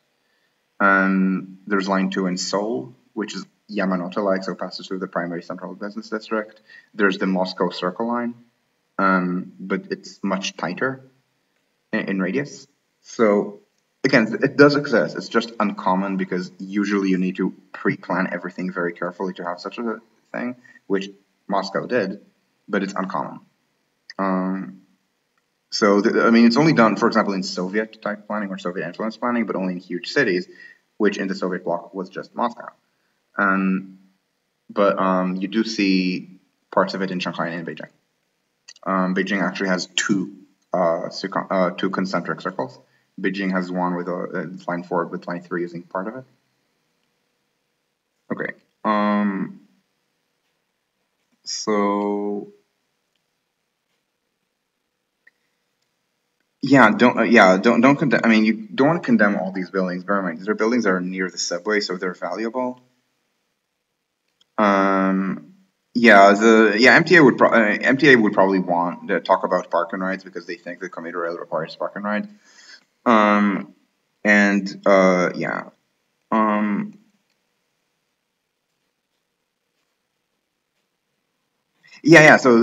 the London Overground, it's kind of a circle, but not complete.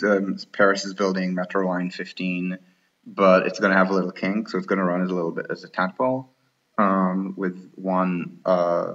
When I say tadpole, I mean something that looks like the number 6, but the outer part is only one stop. And And in Tokyo, they have the Uedo line, which is like that, but with a much longer tadpole tail. So again, it's a thing that happens. It's just not. It's just.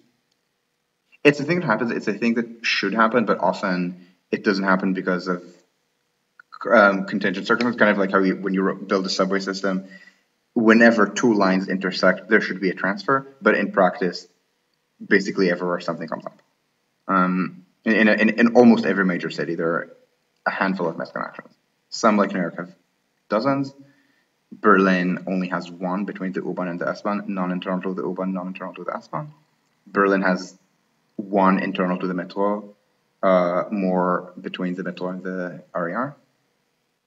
Yeah. Tokyo has a bunch of circumferentials. The only one that's actually an operational circle is Yamanote. Oedo, close, but not quite. Yeah, Musashino Nambu is not a complete circle. It's 3/4 of a circle or 4/5 of a circle. But Musashino sometimes even I think through runs with Keio into the city. And there's the Tobu one. But again, they're always little kinks. So at any rate, this is about the infill stops. Again, some should have bypass tracks like the ones in the Bronx. Astoria, ideally, but too expensive. Just schedule around it. In the very long run, there's going to be so much Amtrak traffic. By the time you hit, so this is good for 4 to 6 Amtrak trains an hour.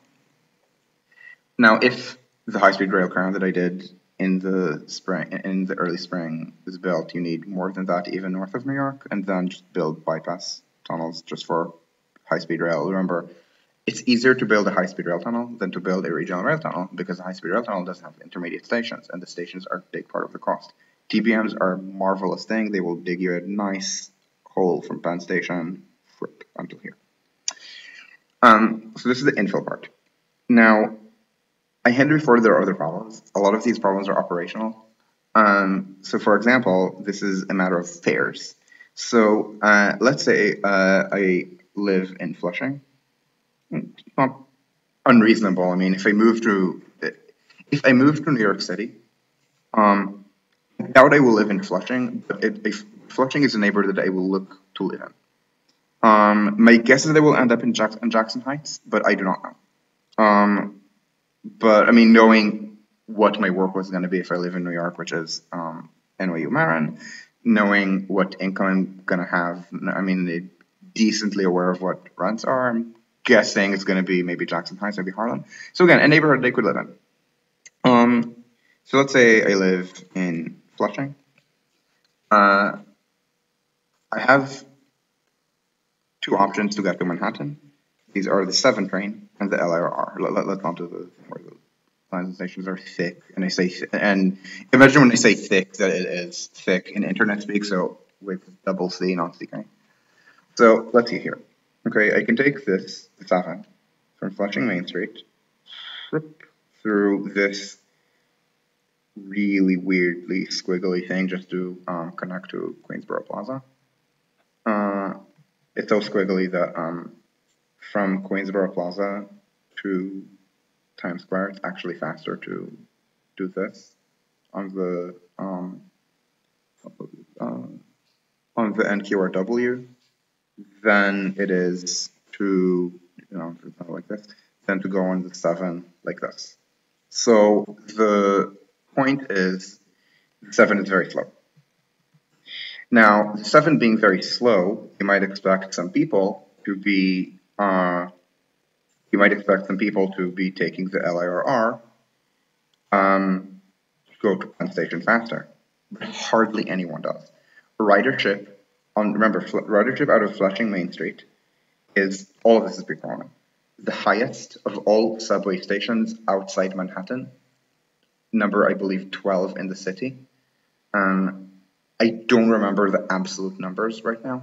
And again, looking them up has become a little bit more complicated. I believe it's on the order of, I don't know, maybe 15 million a year, maybe.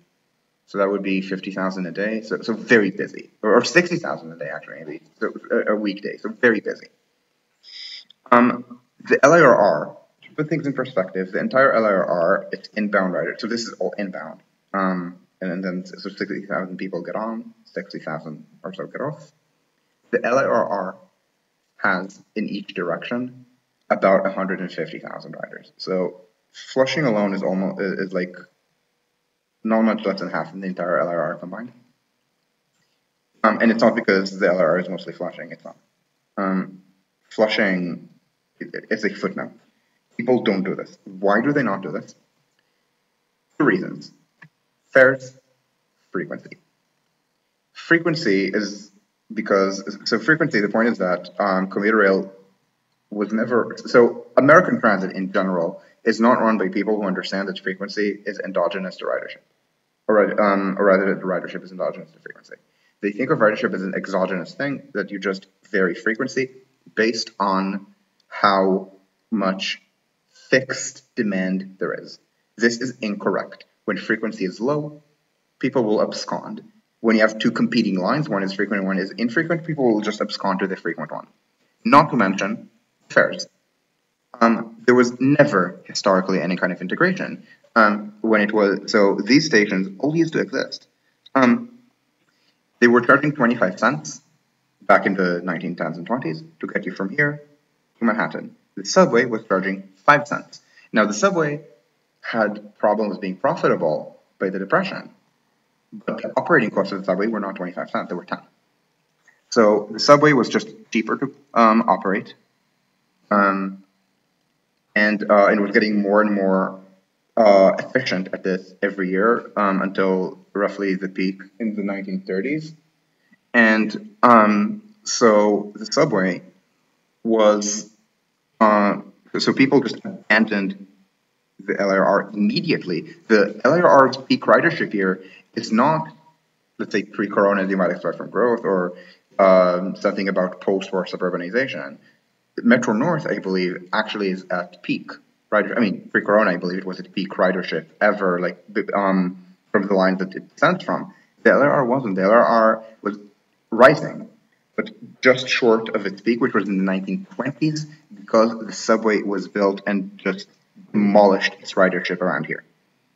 And as bus subway became a thing, ridership was even demolished. And basically it still has more ridership because bus subway is a schlep, and these are maybe wealthier people who live in Northeast Queens, so they're okay paying premium fares. Again, it used to be 25 cents versus 5 cents. Now it's on the subway, what is it, almost $3, $2.75, I think. I think it's $2.75, right? Because of the emotional barrier of crossing through. But the LIR is a lot more. The LIR is, I think, maybe 7 point something. So the fares are very high. The frequency sucks because they never thought that they could just run an urban rail frequency. It was always viewed as you time yourself based on a specific train. You're a 9 to 5 white collar commuter like John Draper in the early seasons or Pete Campbell in the later seasons of Mad Men. You sit on the same train at informally assigned seats in the same way that on Mad Men, I think in season 4 or 5, I think 5. There's an entire plot line revolving around Pete Campbell sitting with the same people every day on his, what is now called Metro North and at the time was called New Haven line, the New Haven Railroad, between I think called Cobb and Grand Central. So the idea that there should be a frequency that people should just ride spontaneously, that did not exist. They didn't think about it, and they're still stuck in that mentality. So the frequency sucks, and they don't. And when they think about raising frequency, they think about a pilot program that is going to maybe introduce hourly frequency. But you're in the middle of the city. Hourly frequency is nothing. The subway runs every 5 minutes off peak. I think the 7 actually runs every 5 minutes off peak. Pre-corona again. And so obviously, yeah, okay. So 1075 peak, 775 off peak. Yeah, that's terrible. So yeah, so the fares are not integrated, and remember, if you need to ride the bus to connect with the train, bus subway is on one fare, bus LIR is not. So that's actually. Or if your final destination is not Penn Station, so So on the 7, you're just within the subway system, it doesn't even count as a transfer. On the LIRR, that's a subway transfer, you have to pay extra. And so, yeah, the fares suck, the frequency sucks. Whenever people have the option to take subway service or commuter rail service being faster, in America, they elect to avoid commuter rail. It's here in Flushing. Jamaica, same thing. Even though Jamaica has actually better frequency because so many lines interline. So Penn Station to Jamaica does not have zero ridership. It has a decent amount of ridership. I mean, I don't remember how much, but I would ride it sometimes between Manhattan and JFK. As a faster alternative to the E, and if I'm spending $300 or $400 on a round trip air ticket, I'm not as price sensitive. And frequency again is higher because many lines interline. It's also especially elevated because, for me at least, my use case would be flying to Europe. Flights from New York to Europe tend to cluster in a specific range of time zones. Specific range of times for time zone considerations. So that actually coincides with the afternoon peak. So it's even more frequent. So the frequency between Jamaica and Penn Station is not terrible, but the fares aren't, so regular commuters don't do that. They ride the E. So wherever you have this interface, ridership on the LRR is low. Far Rockaway, same thing. The A is so excruciatingly slow, but more people do that than do it by LRR. Same thing within the city in the northern margin of the Bronx, Wakefield, very close.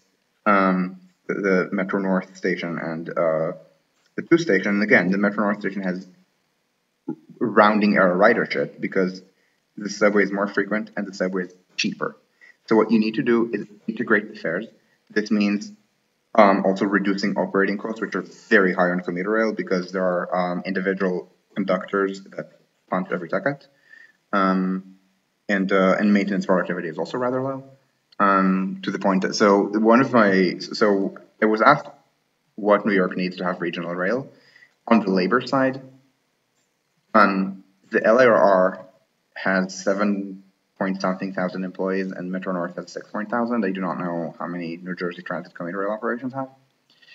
To put things in perspective, the S-Bahns of Berlin, Frankfurt, let's go by ridership order. Berlin, Munich, Hamburg, Frankfurt, and I think Stuttgart or Rhein-Ruhr, so that would be Köln, Düsseldorf, Essen. I don't remember if both that would be the top 6.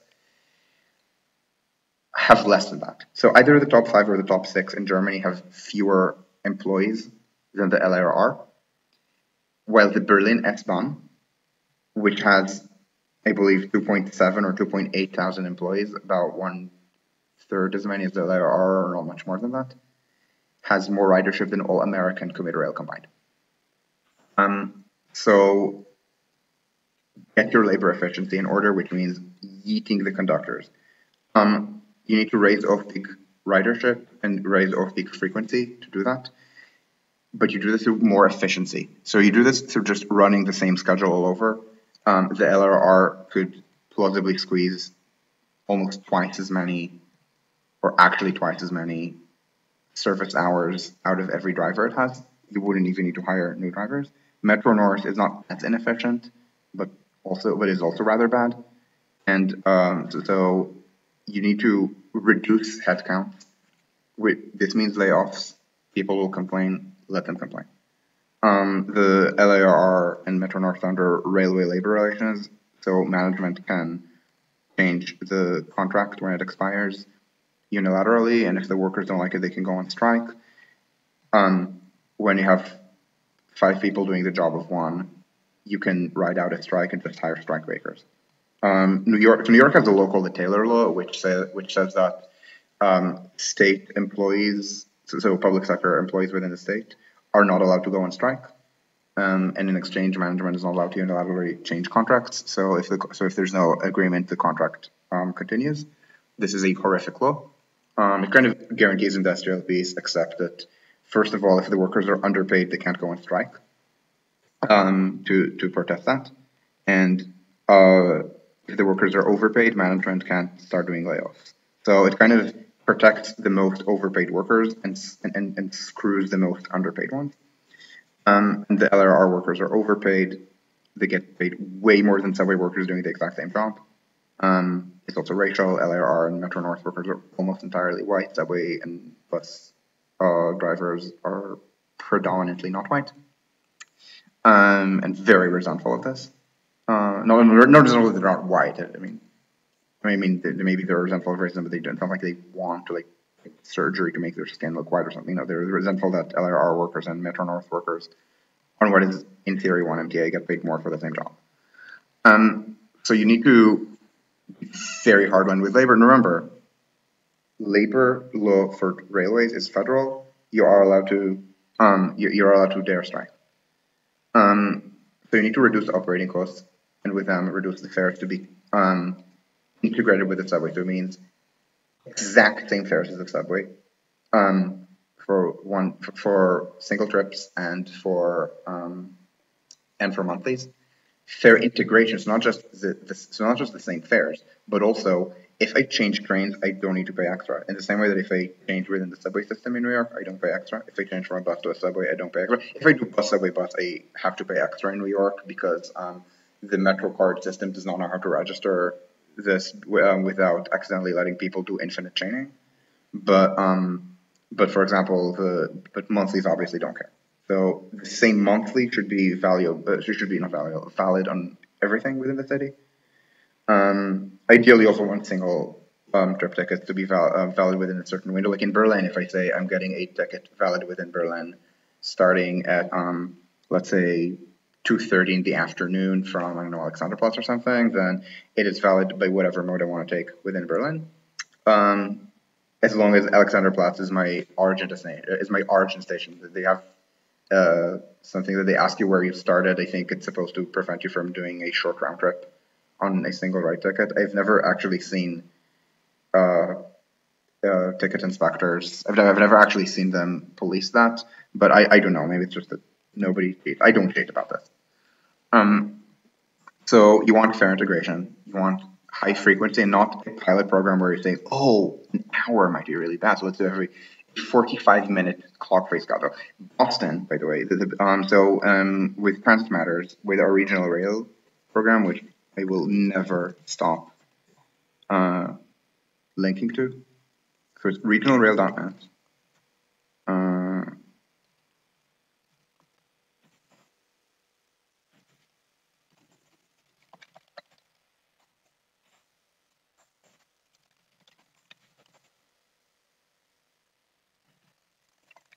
So we talk about the importance of increasing frequency of doing fare integration. We talk about the social justice implications, which are basically the same in Boston and New York. I mean, all of old urban America is like this. So we talk about the Fairmount line, which is historically the weakest line even per kilometer, let alone in absolute numbers. It's very short, but it's gotten. I think at this point it's the weakest in absolute numbers, but it's not the weakest per kilometer anymore when they didn't integrate the fares, but they reduced the fares. So the fares at this point are not if you're riding to Fairmount or Reedville, which is wrong, but if you're riding to the interstations, it's the same fare as the subway. It's not fare integrated with, so you have to pay a second fare if you connect from a bus or if you connect to the subway, but if it's a one-seat ride, it's the same fare.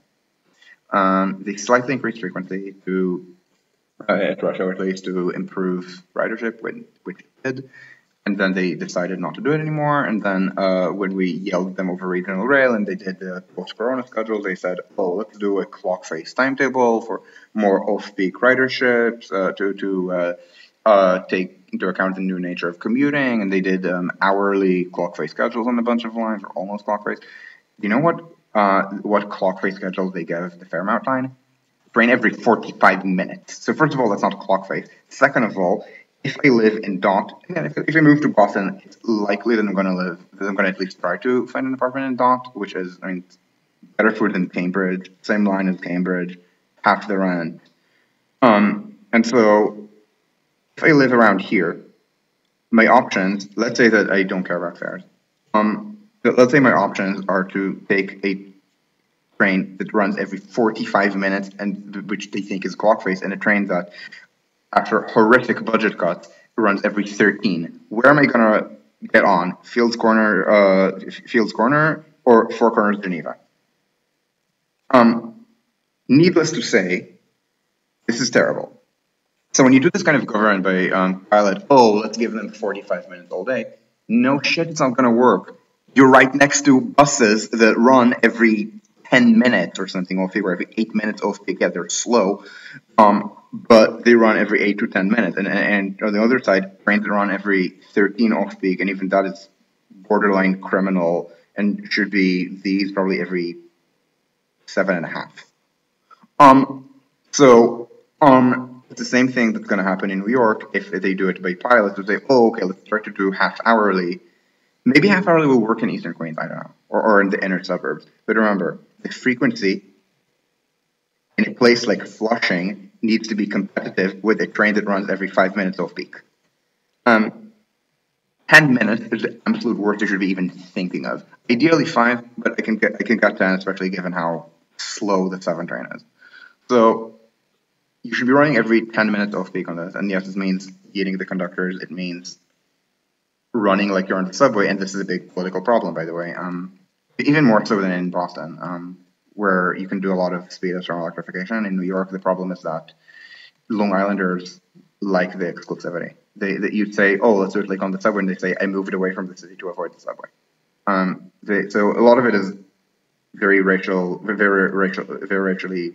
stereotyped, or even not, they just hate the city.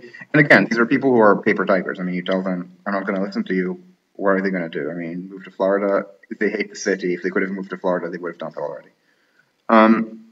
So, yeah, a lot of it just involves telling people no, which is really difficult even for a dictator like Cuomo. I might even say, especially for a dictator like Cuomo. Cuomo doesn't think in terms of alternatives, in terms of ideological alternatives he can choose between.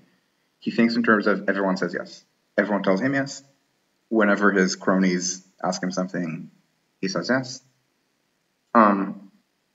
There's no conflict. Conflict is with weird people who say things like Cuomo killed 60,000 people through Corona and should be removed from office by all means necessary. And these people can just be sidelined. I mean, this is how this works to Cuomo. This is why New York is so terribly governed.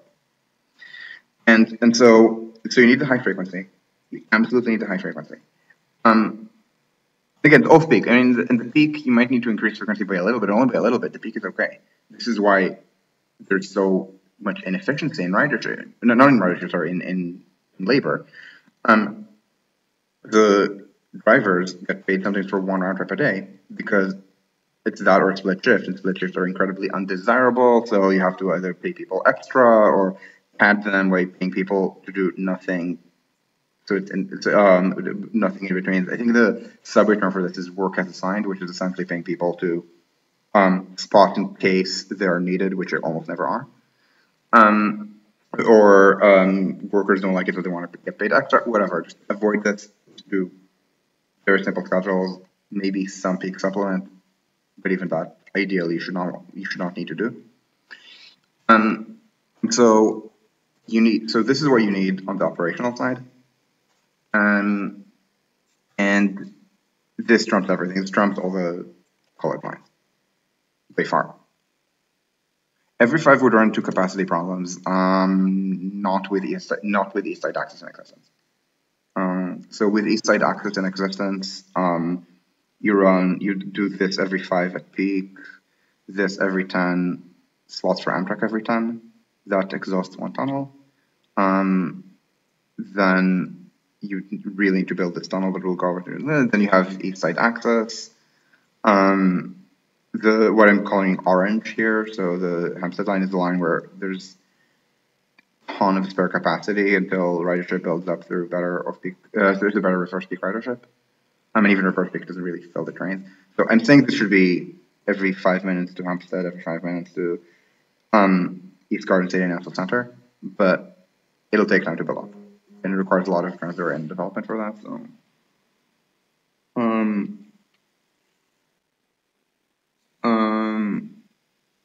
So at any rate, the so what you need is to just have better operations, first of all. Again, let's remember the Swiss slogan, electronics before concrete, or the German refinement, which I should add is designed in opposition to an S-Bahn tunnel in Munich that I think is actually a good idea. So I think that people who are using the slogan in Germany are incorrect. It's organization before electronics before concrete. So first of all, when you're this overstaffed, fix the overstaffing, run higher frequency, run fair integration, and then yeah, ridership will build low. I mean, people don't want to get stuck on slow, incredibly crowded trains. So you essentially you shift crowding from the subway, which is overcrowded, within Queens, not everywhere, but from Queens to Manhattan rush hour, to the LRR, which is severely undercrowded. Here's a fun fact for you: the mean LIRR train, not the passenger, the train entering Manhattan between 8 to 9 in the morning has empty seats. I believe 15% of its seats are empty. They think it's at capacity because maybe some trains have surge capacity, so maybe a few people are standing, and they think that I'm not paying this amount of money to stand on a train even for 10 minutes or something like that. I mean, the train fills up to end, so nobody coming from here would ever stand, or going in the opposite direction, maybe they would stand 10 or 15 minutes and then sit. But they still have this mentality that it's an old first class train, it's an old premium train, they're special people, they're not there to rub elbows with city residents. Remember, this is New York, they're not going to say black crime, they're going to say sketchy, but this is what they mean. They're just racist. And again, the racist people would have left the region if they could. So just, you can ignore them. Like, they're a lot weaker than they seem. I mean, NIMBYs who bark don't bite. So that is what is required on the that is what is required on the operation side, and then the infill stations just suggest themselves. You can just build, in places like Broadway for the subway connection. This is for the Triborough connection. This is Junction. Willets Point, Flushing. Flushing is on an infill stop, but it would get a lot more ridership if you just have better operations. And then, people would fill the trains. I mean, the same way they did in Munich in the 50s, as the German economic miracle became a thing, and it was especially a thing in southern Germany, which had not industrialized early, unlike the Ruhr or Berlin or Hamburg or Saxony. So it grew very fast. Munich had rising commuter rail ridership, so it built the S-Bahn. So it just suggests itself. So this is the issue with infill stops. Again, you don't build them where you were running express next to a local subway, but other lines, go ahead. And remember, trains are never going to have to skip stops. So don't try to be fancy with schedules. Just all the trains go, make all stops from Penn Station to Great Neck. Maybe some turn there and some continue to Manhattan because it's single track here. Maybe if you really care, which means a lot of double tracking, which means a lot of TOD, you double track with some amount of domain. So this is what you do to do this. And again, you do the same thing in Hampstead, and you also revive this branch. You do West Hampstead, which is probably the weakest of them. And then once you do that, you can start doing things like, so there are already transfers at Jamaica, but you can do them more regularly. You do things like Atlantic branch trains, going again on the Atlantic branch and staying on the Atlantic branch. And then you start building the connecting tunnels, which is what you do with an S-Bahn. I mean, the whole point of this, of S-Bahn tunnels or RER tunnels, is you take all these terminals that are outside city center and you connect them through tunnels. In New York's case, it's maybe more complicated because it requires going underwater, but the underwater premium is not infinite. I believe it's 2x. And remember, the Assume Nordicoasts thing that I started doing this from, that compares to a Stockholm project that is partly underwater and has an underwater premium. And I was told specifically the underwater premium was a big part of it. And the construction cost of the Stockholm city station there, which is to platform 4 track. I mean, it's 2 approach tracks, but they fan out to 4 platform tracks because height wells at rush hour. That station, I believe, that station I was told cost, I believe, 2 billion kroner maybe, or 1.5 billion kroner. So 150 to 200 million dollars. This is a station that went on level -3, -1 and -2 of the subway. So, and by the way, the rock in Stockholm is very hard, but it's also to some extent true of Manhattan. So once you get the operations right, once you get the organization side right, the electronics kind of starts adjusting themselves when you start electrifying more lines, when you move the signal blocks to be compatible with, for example, time transfers and very frequent subway-like timetables, and then the concrete suggests itself just because of the various things that point in kind of opposite directions on opposite sides of Manhattan, and this is where the crayon starts. Yeah, they're trying to build the. They're trying to do the Öresund metro. Let's not pretend that I can actually get the accent is not even Swedish accent. Like the Öresund metro. That one. Yep. So there's already a bridge tunnel between Copenhagen and Malmö, but apparently they want to build another one. Which is weird. It just feels like maybe they should just run better figures over that, but I don't know.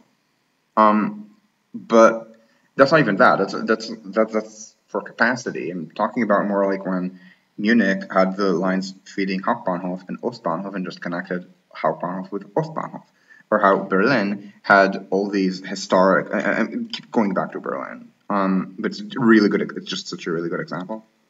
So in Berlin,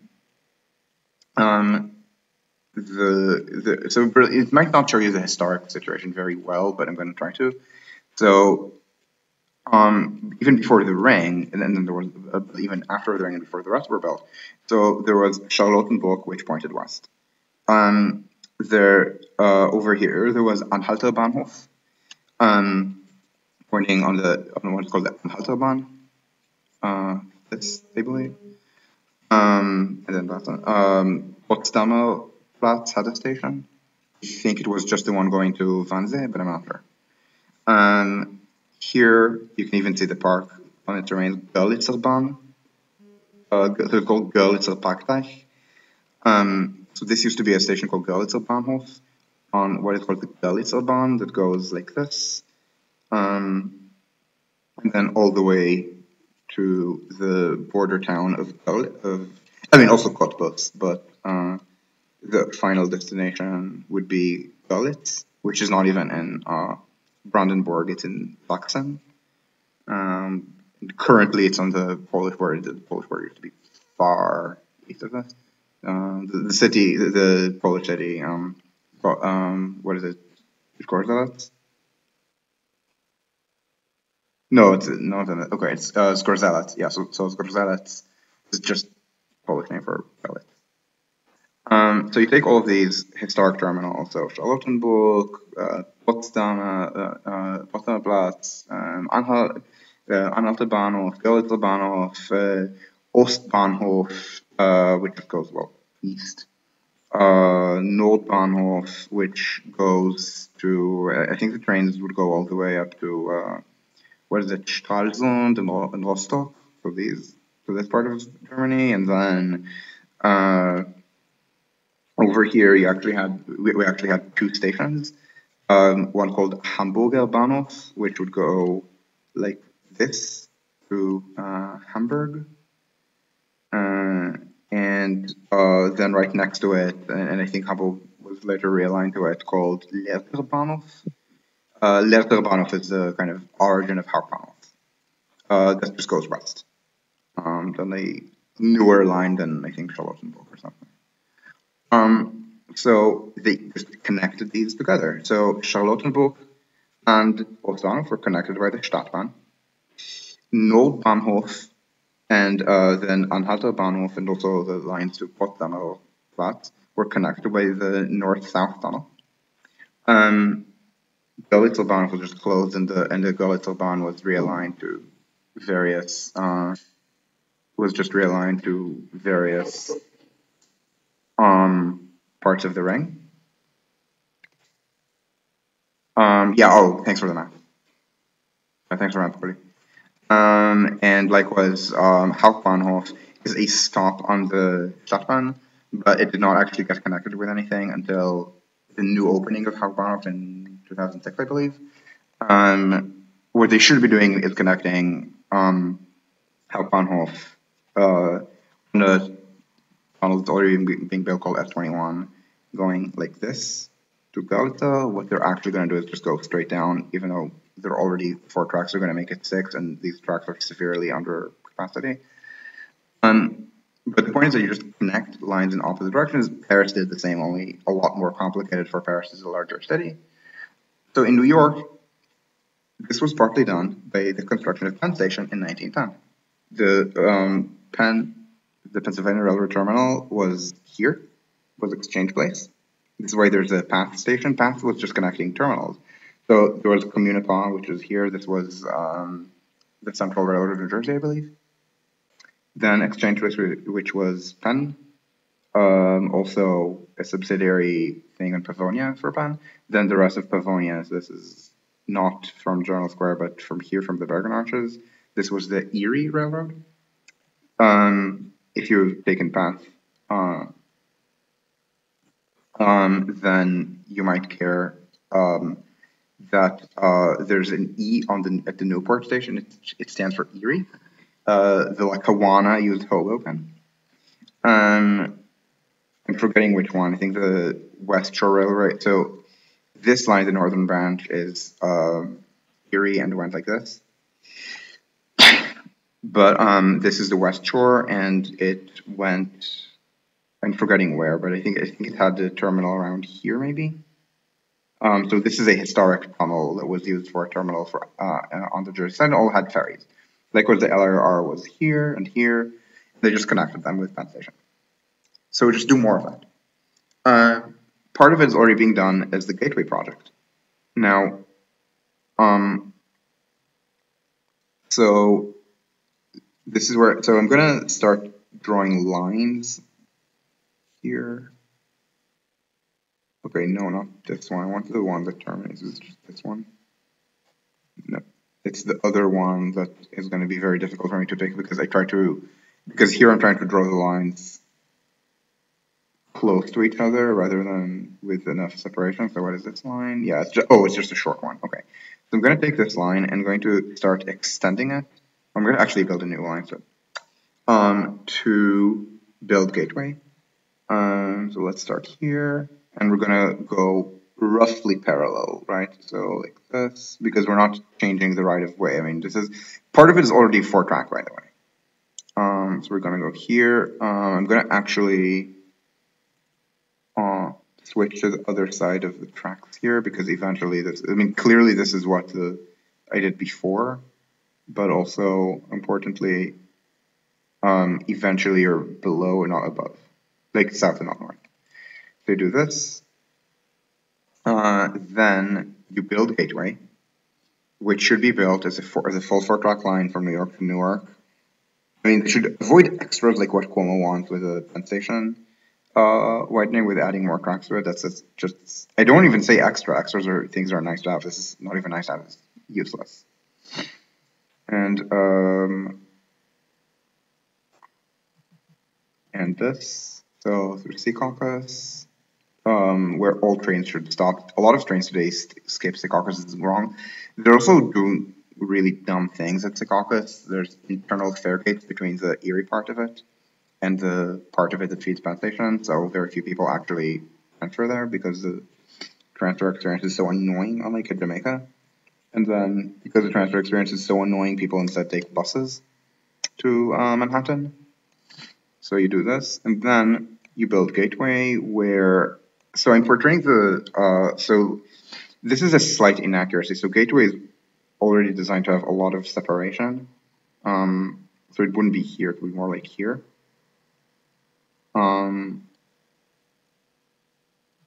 Because I asked once, I didn't ask anything official, but I was told that the excuse for this is redundancy because what if happened because they want separation underwater. I have no idea if it's ever. No, gateway is not going to include through running, so I'm going to do it with gateway. Was there ever any through running other than the services Amtrak inheriting? I think there might have been some on the Pennsylvania that's somehow ending up at the Brooklyn terminal, like going Jamaica, doing some kind of weird thing with junctions to get there. But I think it was just tickets where you on the same ticket were just changed to a train and connect. Does Germany have U-Bahn versus S-Bahn rivalry? Historically, yes. I mean, West Berlin got the U-Bahn, East Berlin got the S-Bahn. There was a boycott of the S-Bahn in the 1980s. West Berlin was building U-Bahn lines very closely parallel to the S-Bahn. For example, U7 to Spandau, where to this point, to this day, it's overserved. So there's a lot more S-Bahn demand to the east and to the west because they wanted to build an all U-Bahn, all Western service. Even when the S-Bahn S-Bahn lines just stayed in the west, were operated by the east. People in West Berlin loathed the east. Everyone talks about restoring making socialism great again or something before neoliberalism or something. Here's what our actual socialist prime minister said in the 1960s when he was the mayor of West Berlin. He called the wall of shame. This is, I mean, people in West Berlin, this is how much people here, I shouldn't say here because I'm technically on the eastern side, although I'm pretty sure literally nobody who lives in my building grew up in East Berlin as an Aussie. But anyway, everyone in East Berlin, everyone in West Berlin loathed communism. And yeah, it's not a difference of skin color because in Germany both groups are very white. Not because the people who live in those cities like Berlin and Munich are all white. Just it's a thing in Germany. The public sector here is very white. At any rate, it's mostly immigrant minority. I mean, it's also a thing in America. In America, the public sector is disproportionately black, but it is not disproportionately Hispanic or Asian. I think Hispanics and Asians are profoundly represented. So you do this. This is, I believe, the place where there's planned space for it. Penn Station. This is all planned. I think they should do a better job, but it's planned. And now what I think they should be doing is, so these are existing stub-in tracks pointing to 31st Street. They were planned with the possibility of extending east. A little bit of stuff was built in the way, but only if you're insisting on 2% grades because you think you might want to run electric locomotives with horrifically antiquated standards. If you do 4% like in civilized countries, it's very easy to get around. Like what? So you do this. Wait, why am I'm just gonna do 31st. Do this, and then you start curving. And there are worries that it conflicts with a subway, except these worries are incorrect because if you work correctly, then you are okay. Now I need to figure out which of these Grand Central lines I want to be seeing is connecting to. I want to end up hitting the New Haven line. So the New Haven line is the western of the line depicted here. So it stays western, and then Hudson, okay, yep, merges into it. And then, so what I want is to end up here.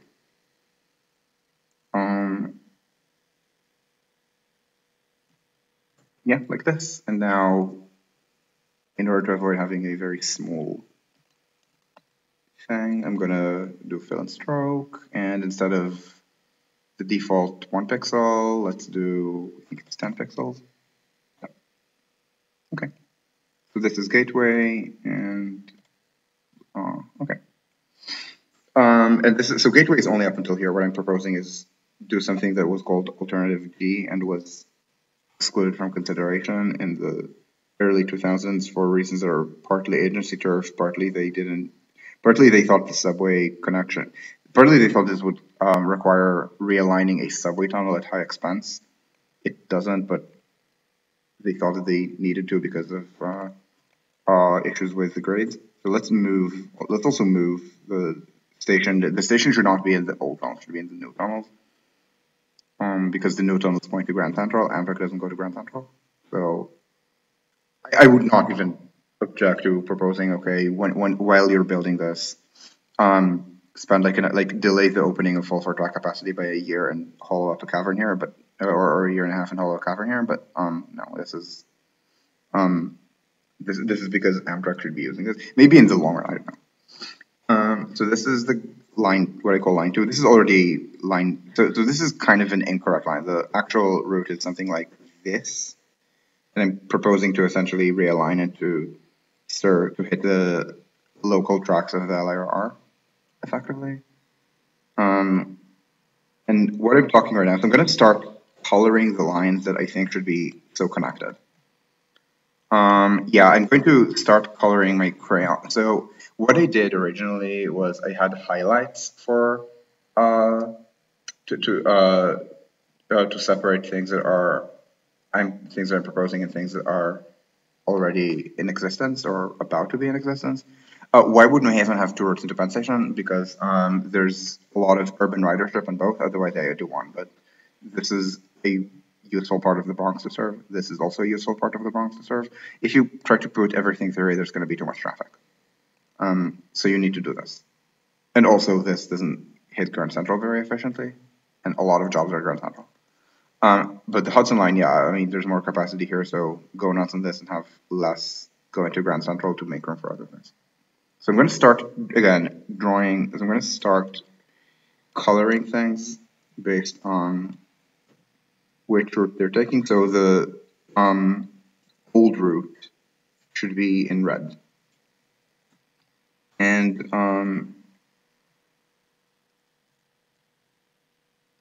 southern tunnels.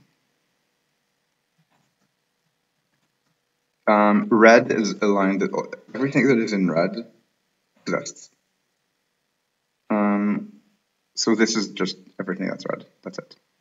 Now, this is what I call line 1. And I'm going to add labels, by the way, probably if I post this again, but not on camera, because on camera I can just, because on camera you can just ask me and I can say.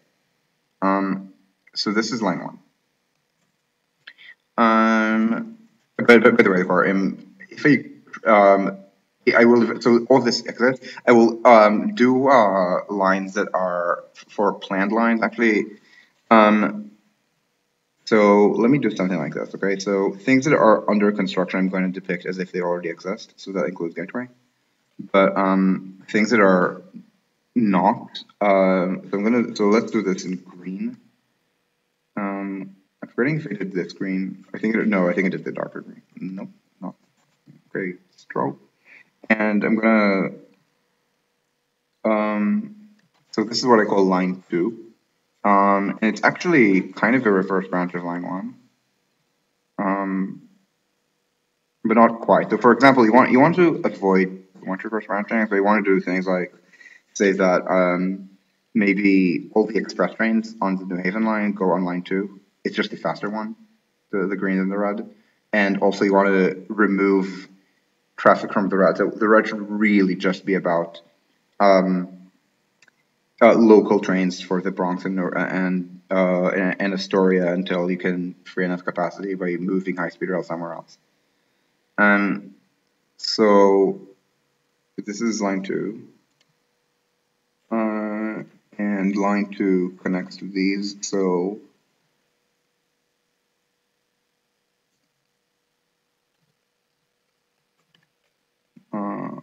this and this and this.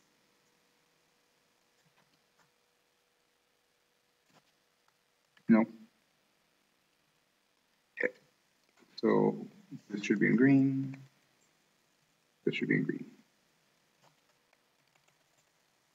And I'm not being terribly fussy with what is what. So again, all of the green trains should be the green trains should be partly local, partly express. The red trains should all be local, just to it's kind of weird because this is a local station. It's just, again, maybe moving it, I don't know. And finally, because there's so much traffic here that can't share with Amtrak because of different speeds, but can share at low speed, this should also be red. Over here, everything is at the same speed, so you can do 24 km an hour. Here you can't. So this is line one. So this, by the way, requires, by the way, the electrification systems are different, but that's not a big deal. I mean, just get dual voltage trains. I mean, they already have them on Metro North because the electrification system on Metro North, so whoop, and maybe swoop up until about here, is third rail. In fact, different third rail from the LRR, and from here onward, and also the Northeast Corridor, it's a different. It's not even third rail; it's catenary. It's high voltage catenary. This might have actually been the first high voltage catenary in the world. It was 11 kilovolt, 25 hertz on the New Haven line. It opened 1907, I believe, to Stanford, then 1915 to New Haven. And it's line two, and I talked about this realignment here. So let's just depict it. So this is the line that I put in orange on most maps. And this should be the one that hits Hempstead. So it's this one. And okay, so this is the kind of the basic system through Penn Station. You might notice a lot of lines are missing from it. This is East Side Access. It's under construction again, so I'm going to depict it using the already existing color. Yeah, the tunnels are dual electrified. The North River might be dual electrified, I'm not sure. So anyway, this is kind of a 3.5 line system. Now, if you do just this, then you probably want to reduce West Hampton to a shuttle or something, and then these lines get to have cross-platform transfers. So this is the Atlantic branch. I'm going to just pre-color it yellow, the usual color that I use for it. It's going to be a dark yellow. But Montauk, you probably want to treat it as a Hampstead line, so it runs local here. Yes, it's Lowell Express, if you care that much. And like the point of doing this way is that this way, you need to rebuild this junction, which they're not doing despite the third track project. But again, easier than Herald. Herald was 250. This would be less rounding error compared with the benefits. Is that this way, all the trains from points east of Floral Park run the exact same stopping pattern, except that they have one branch. So it's the Port Jefferson versus Ronkonkoma split, that's this one. Trains are only electrified up to Huntington, but from Huntington to Port Jefferson, it's one of the 3 busiest diesel lines in New York. Never remember the order. I sometimes look it up and then forget, but it's that one. It is, so Port Jefferson, Upper Hudson, so that is past Croton Harmon to Poughkeepsie. It's not Croton Harmon, this is Croton Harmon. And finally, a line that is actually already colored green a little bit in Jersey. It is the Raritan Valley line, this one. I may have forgotten the Union stop, let me check. I don't think so. I imagine I would have remembered, but let me just check. So, yeah, I forgot the Union stop. So, it is here. And it's plausible that there could be infill here. I'm not sure. By the way, this is an infill stop called South Newark or Newark South Street, designed to give better service to Newark. Omitted from basically every plan because it's in Newark, and even in New Jersey, people think of commuter rail as not really public transit, as a... Oh, okay, it was also, yeah, this is where I thought the tunnels were dual electrified, I wasn't sure, but yeah. I don't know, you do this. Again, this is the basic system that gets to most everything. I mean, the Harlem line is what I think should draw the short straw and not connect to this. Maybe it could, I don't know. It's just that the electrification is a little more annoying. This is probably only going to be the express tracks of the Park Avenue Tunnel. Like express tracks, all the trains make all the stops. So they make the Harlem stop, which is not even in Donald. They make Grand Central, but there's like historically there are historically two tracks that are, I think, in a more restricted clearance on the sides, and people who know better than me, like Robert Hale, keep telling me no, it's completely fine. You can do catenary. You can even retrofit them with catenary. But it's just that the connection is kind of weird, and but maybe, I don't know. It's just I feel like in the long run the Harlem line should just be isolated, and not the New Haven line, just because the New Haven line already gets it partly gets this connection, so it's already interdependent. So might as well just isolate the Harlem line. So at this point, the way things run is there's, for example, I imagine it would be a shuttle from Long Island City to Jamaica. Things are completely isolated, or this is an isolated system, everything hitting Hoboken. And probably you would want to run these lines to either the red or the blue or the green tunnel. This is isolated, so it's kind of points to the right direction, to which direction to move it. This is, I mean, maybe has a color and it is yellow, but it is still isolated. So this is a 3-line system or 3.5-line system, and this is what I started crayoning, and it's something I started crayoning in 2008. 2009 was like a post of mine on the transport politics that is still cited because it has better graphics. So what you do is you take all these Erie lines, and maybe even the northern branch. Again, historically it was Erie, but less important in the history is the fact that it kind of points in the same direction, so toward here. Now, originally the idea was to go via Hoboken, but Hoboken is not a major business district, and there's already an existing right-of-way, which you can see on Google Earth, which is called the Bergen Arches.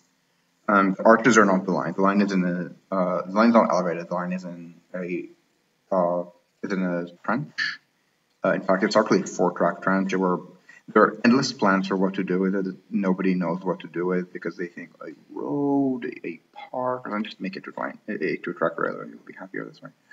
You can even kind of see that so maybe it's less obvious from the current location of Secaucus, which is the real line. And you can even see that the old line had to have this kind of curve. Originally, the old Erie main line went from here. You can't see this on the right side. From here up the Bergen, then across the Bergen Arches. It would using this yard through here, not through the current location of Secaucus. And now the Pascagoula Valley line, the Bergen County line, like this. And the old Erie main line is not this; it's this one actually. It went like this, and you can even kind of see remnants of the tracks. To Patterson. This is actually a Lackawanna line. This is where it points toward Hoboken better. So this was a Lackawanna line called the Boonton branch, which, despite the name, was not a branch. It was a high-quality cutoff built to higher standards than the main line. It went like this. It didn't actually hit Patterson. It was very close, but it went like here, and then it was kind of overrun by the construction of the freeway. By then, they didn't think it was terribly important to preserve it, the Lackawanna. So it went like this, double track, and hooked into this is into this, and this is back to being a New Jersey Transit line. Here it's curvier, but this was but the old main line of the Lackawanna was this one, so even curvier. And all of so this is currently called the Montclair Boonton line. So Montclair branch of the Lackawanna. This is a random Erie line that was not built to very high standards. Then back to Lackawanna Boonton branch.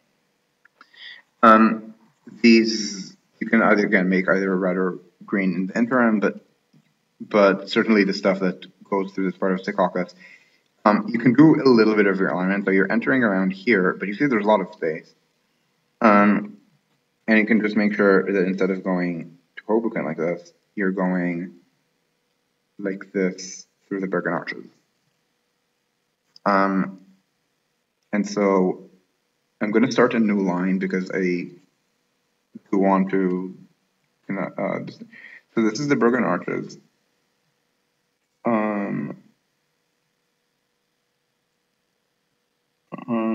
This should be this you have to just tunnel, and while you're tunneling, you probably want to not tunnel right next to the Holland tunnel. You want to be at least somewhat separated. Then you want to hit maybe downtown Brooklyn, and you want to pass by Lower Manhattan.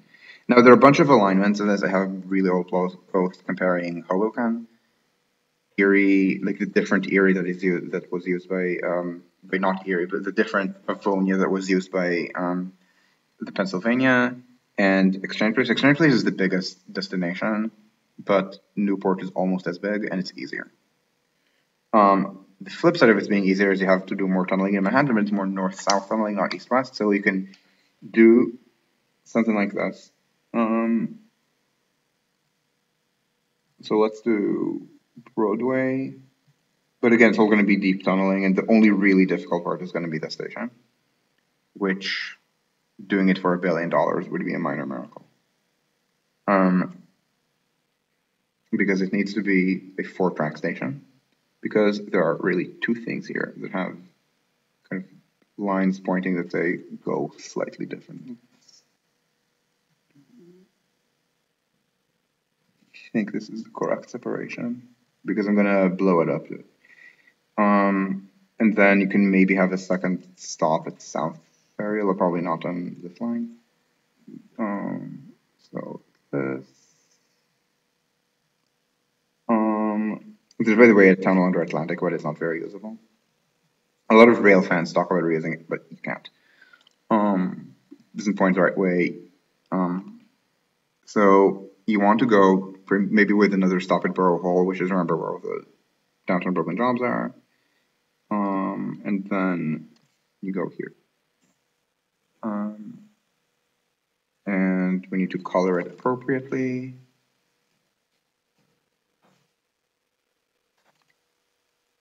And hope for my right mouse button. I can just click here, to be honest. Stroke, style, yeah, 10 pixels.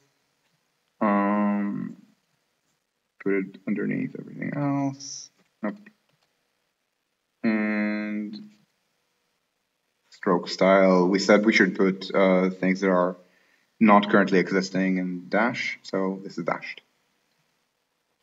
So dash means crayon. So this was the thing that I started with. So at this point, so this is, I think, what I actually proposed on the Strap Hangers campaign forum in 2008. Then there was this awkward gap in which there was no way to get on regional rail between Lower Manhattan and Midtown, which is fine because it just used the subway.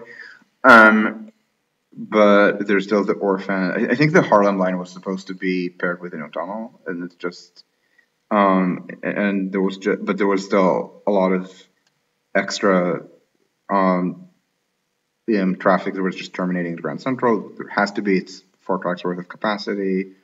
It's only 2 tracks. And then I realized, wait a second, literally serving every part of the metro area except for Staten Island. So here and here. Now, you may recall that there is a premium for underwear. I mean, while I'm going to talk, I'm going to also rearrange the line so that, no, I don't want to. Great, I'm just going to do this like this so that it's not going to randomly snap to the wrong thing. Okay, like this. And nope, there's a method to my madness. The method being path break apart. And this needs to be, one of these days I'll remember that double clicking is in point edit mode and not fill and stroke.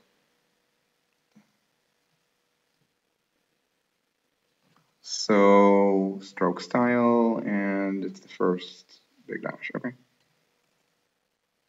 And I'm actually gonna move, oh shit, okay, so I'm gonna, so I forgot that okay, so I'm gonna move this, no, don't go to around here, and then move this, and it'll snap, okay.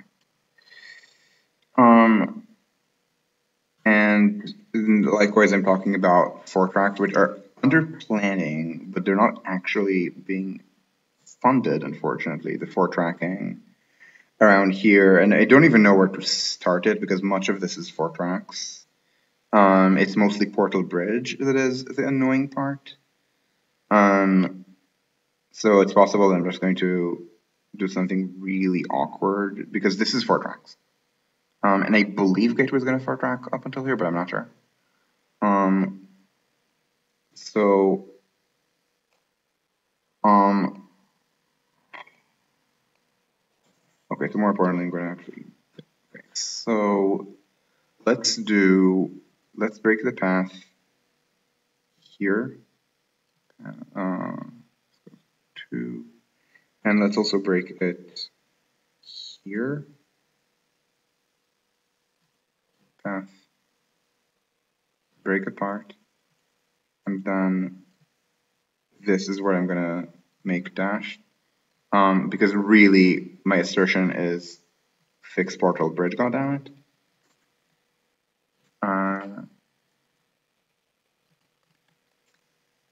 And I guess the realignment is a little bit new. So so this becomes two things. This becomes two things. Path, break apart, and this should, as usual, be. Thanks for the advice. Dashed to indicate this is my crayon. And finally, let's not forget this. What is wrong with my right mouse click? This is not currently existing or proposed. Okay, so this is, so I thought, and so, these lines point toward each other, so let's do something about it.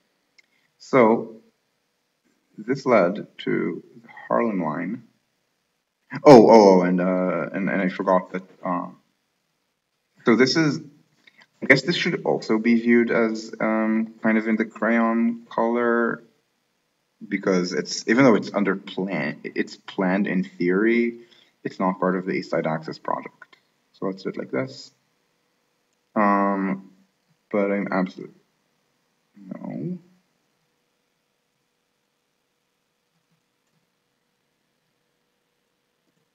There's a level of zoom beyond which the annoyingness of clicking on similar things vanishes, whereas this is, okay. Whereas today the orange thing is just a green thing. So you do this, and let's color it blue. The Harlem line is in blue. The Staten Island Railway is coincidentally also in blue. This is not why I think they should be connected. Rather they just point towards each other. So the idea is, and I apologize to residents of Staten Island that they even truncated. So I'm depicting parts of Long Island, lots of Jersey, some Westchester, but not the southern parts of Staten Island, like Tottenville. I could overlay this on a bigger map if need be. So from the end of the line, which is here, okay. Now let's draw a Bezier curve. Bezier. I do not know how that word is pronounced. And this, so an actual engineer is going to need to make a decision on what to build. Now, lots of different possible alignments. For example, you can try to hit Red Hook. I don't think it's valuable. I think Red Hook should get a subway extension on the one, but maybe. Governor's Island is actually not a bad place to stop at. Either for TOD or for the park. I'm not sure. Usually I depict it not stopping at Governor's Island on my maps, but we do this and then we interchange over here and we go roughly under Broadway maybe. Again, most of it is not important or retreat. The really hard part is going to be building the station. If the station is especially far north, like if you try to build it more like city halls around here, then World Trade Centers around here, you might even want an extra stop at South Ferry. Then you keep going up. You build a station, which we're going to get to in a little bit, at Union Square. There's a lot of space to, I mean, you need to dig up Union Square for this, but that is eminently possible. Now, I think remember which side of it. Okay, so it's going to be around here, like this, and it is in blue. It is this wide because all lines are, and it is in the crayon color. And it already passes through the Union Square thing. So you absolutely want to stop at Union Square. It's an important destination. It's a, I think this is it's a number 4 subway. It's a number 4 subway stop in New York in pre-corona ridership. It goes Times Square, Grand Central, Herald Square, Union Square. So very important station. Connection to the L, which is orthogonal. Quite a number of jobs close to the NYU campus. Even kind of catches parts of the southern end of Midtown, which to some extent stretch all the way to Madison Square, maybe even to Union Square itself. Now I keep talking about how there should not be missed connections on the subways, and yet I'm programming one between the blue line, which I'm going to call line 4, while the yellow line is line 5. So I'm crayoning a missed connection between tunnels between Penn Station and Long Island and tunnels between Grand Central and Lower Manhattan. The reason for this is twofold. First of all, building a second stop here on the blue line is not going to be that hard. I mean, it's going to be hard, don't get me wrong, but you can probably find a space for it maybe under Madison. The hard part is going to, so first of all, you're going to need to retrofit these on, probably not the red colored line, the orange line. So line 3, not line 1. But also, that kind of makes the tunnel maybe a little bit too local. And I know the RPA has that, and I don't think it's a stupid idea to do it this way. I just think it's better to make it a little more express, just because, I mean, maybe an infill. I mean, if there's an infill here on line 3, then there should also be one. Then you should also do this on line 4. But even the infill on line 3, I'm not sure how valuable it is. Especially because, I mean, from any destination, you can hit Grand Central better, because if you're line 3ing and if you're from points east, then you have a cross-platform transfer at Sunnyside Junction, which is an infill I'm proposing, in addition to this infill that is officially proposed. And you get to Grand Central. And if you're going from points west, from anywhere, you can just ride the trains that go to Grand Central. So this is not a terribly valuable stop. So this is a weird case in which I think that it is correct to program a missed connection. I'm not certain about this, but this is what I currently think. I mean, it's what I've thought for a while, but it's not like I've ever been especially certain. So this is what I call the 5.5 line system. So line 1 is red, line 2 is green, and it's basically gateway. So line 1 exists, line 2 is gateway, line 3 is the Empire connection to the Long Island Railroad and to the local tracks of LIRR, and then Hempstead, and then the Empire connection with and it requires a little bit of infrastructure in the realignment. So this is why I was uncertain how to depict this part, whether to dash it or not. This all exists. It needs to be electrified, but it exists. This part is a little bit of a realignment, a little bit without station, but still. I mean, build the infills, obviously. This line 3. So anyway, line 1 is red, line 2 is green, line 3 is orange, line 4 is blue, and it's the most complicated tunnel, and the part that everyone has been yelling about me. It's the part that everyone has been yelling at me about in comments and on Twitter, going back to when I first posted this in 2009. That it's too excessive, that it's difficult, that it's too difficult. There's an underwater pyramid. Yes, it is, just not. But remember, the underwater pyramid is not infinite. And that you can that it's bad that you should maybe move it around. I mean, Staten Island needs a connection to Manhattan too. And so this line 4 and line 5 is this part. It's the it's what is often called Greater Hoboken to downtown Brooklyn. It's not. It's Erie to downtown Brooklyn. It's often called Hoboken because Hoboken is the existing terminal. And my first map, and by say my first map, Yona Framework made the map. Was assuming Hoboken. So people keep referencing maps that are a map that is 12 years old at this point, almost, maybe more. I don't know. Yeah. So this is the 5.5 line system, and then purple gets to be maybe line 6 without through running. But the thing is, if you kind of connect everything as you should, so if you connect the northern line and the west shore over here, that's 5 branches on one line. It's an overload.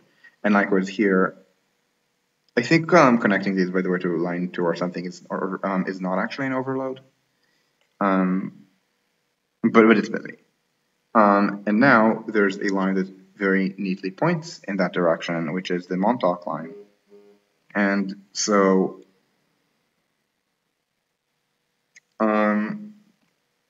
sorry, sometimes people ping me my email. I have been email by Signal. And so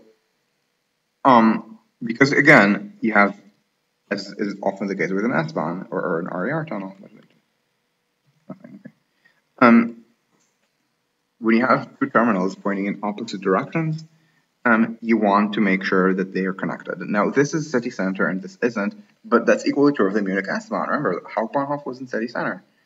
Ostbahnhof wasn't, but so what? I mean, or in Berlin, likewise. In Berlin, some of the stations and some of the historic stations here had pretty good penetration. Same thing in Paris, by the way. So what? You don't connect? No, you do connect. You just praise whichever deity you would like, like the god of railways or something, that you have the good penetration already, so we don't need to spend as much money on it. And so what you do is you first of all build what I call line 6. So this is this.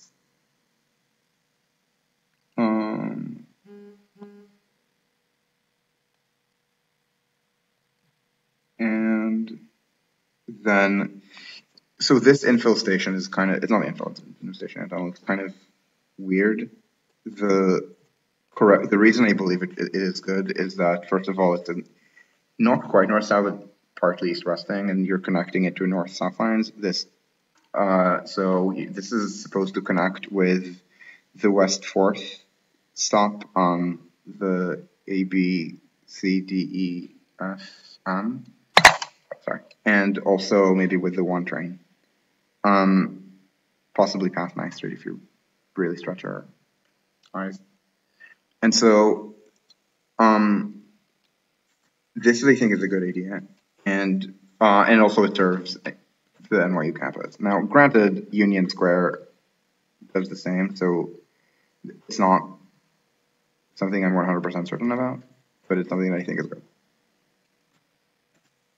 The 1-2 line is like, no, ESA is line 6. So the purple line, the half line, sorry. Yeah, the half line is ESA, yes. It's I number it internally with 6, and again, I will add labels. So, so the idea is, and now you just take the entire Lackawanna system, except for the kind of Erie-fied main line here, and you turn that into line 6. So this is the 6-line system, and then the problem is that kind of the lines that want to be connected to, sorry, the central line that the Babylon branch wants to connect here to is line 5, and then, but again, you're overloading line 5.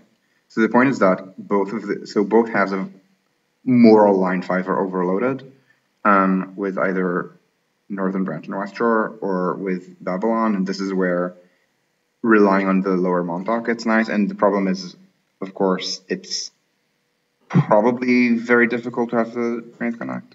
So the problem is that the tunnel starts down here, so you can't have so I don't think you could build a station stop for Sunnyside that's not Sunnyside but Long Island City around here. So you kind of have to do this here. And can you do something like this? Probably. I'm not sure. So that should definitely be investigated. Like I'm not wedded to every single alignment question that I make. This is, by the way, why I prefer analytic posts to maps often. I can express doubts more easily that way.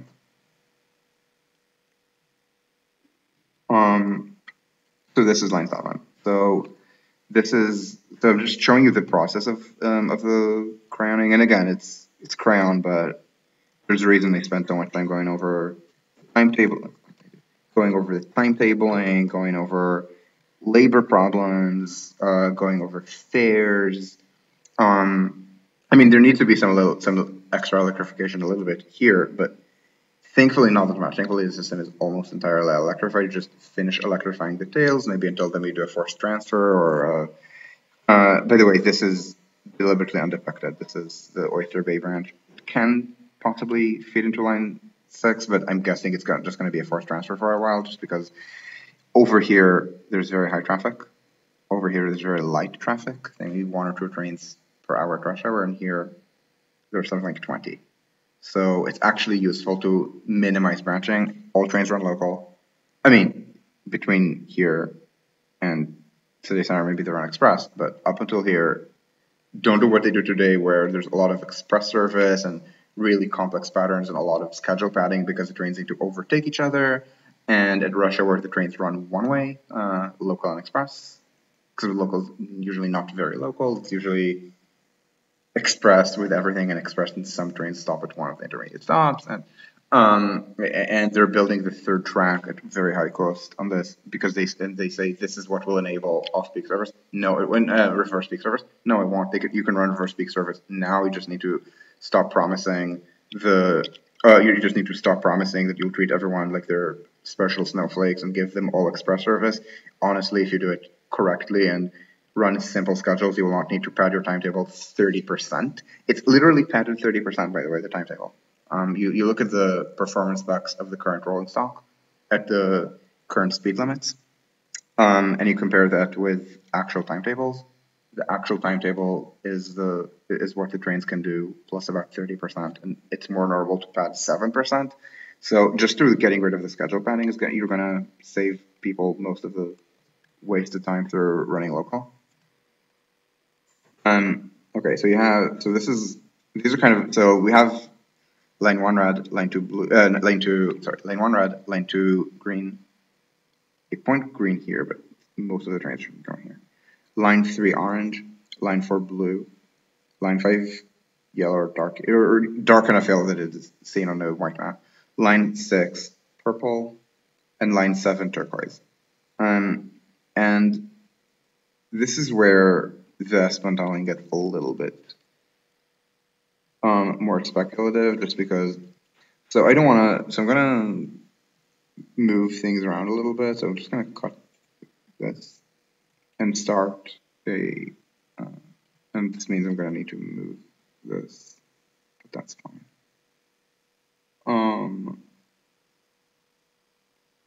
And I've drawn this differently at different times. It's not as critical as it looks like. And I'm gonna actually cut this to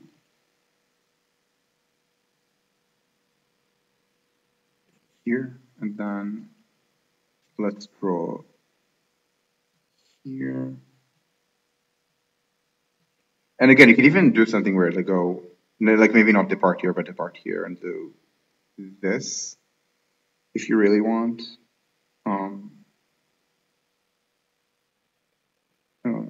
And I'm gonna portray the tunnel as going under 43rd Street.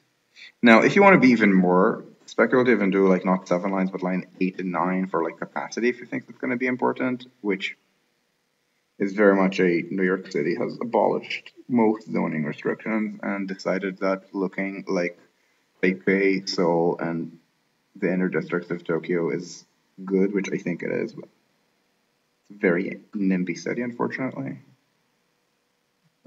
just do this.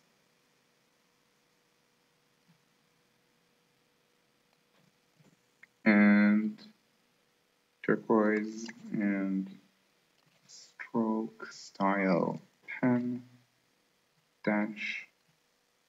So 10 dash as opposed to the 9 dash line, which of course means nothing, just as nothing happened, nothing of note happened in Beijing on the 4th of June 1989. Nothing is happening in Xinjiang right now. Nothing is changing in Hong Kong. Any person who says something to the contrary is invited to apologize personally to Xi Jinping.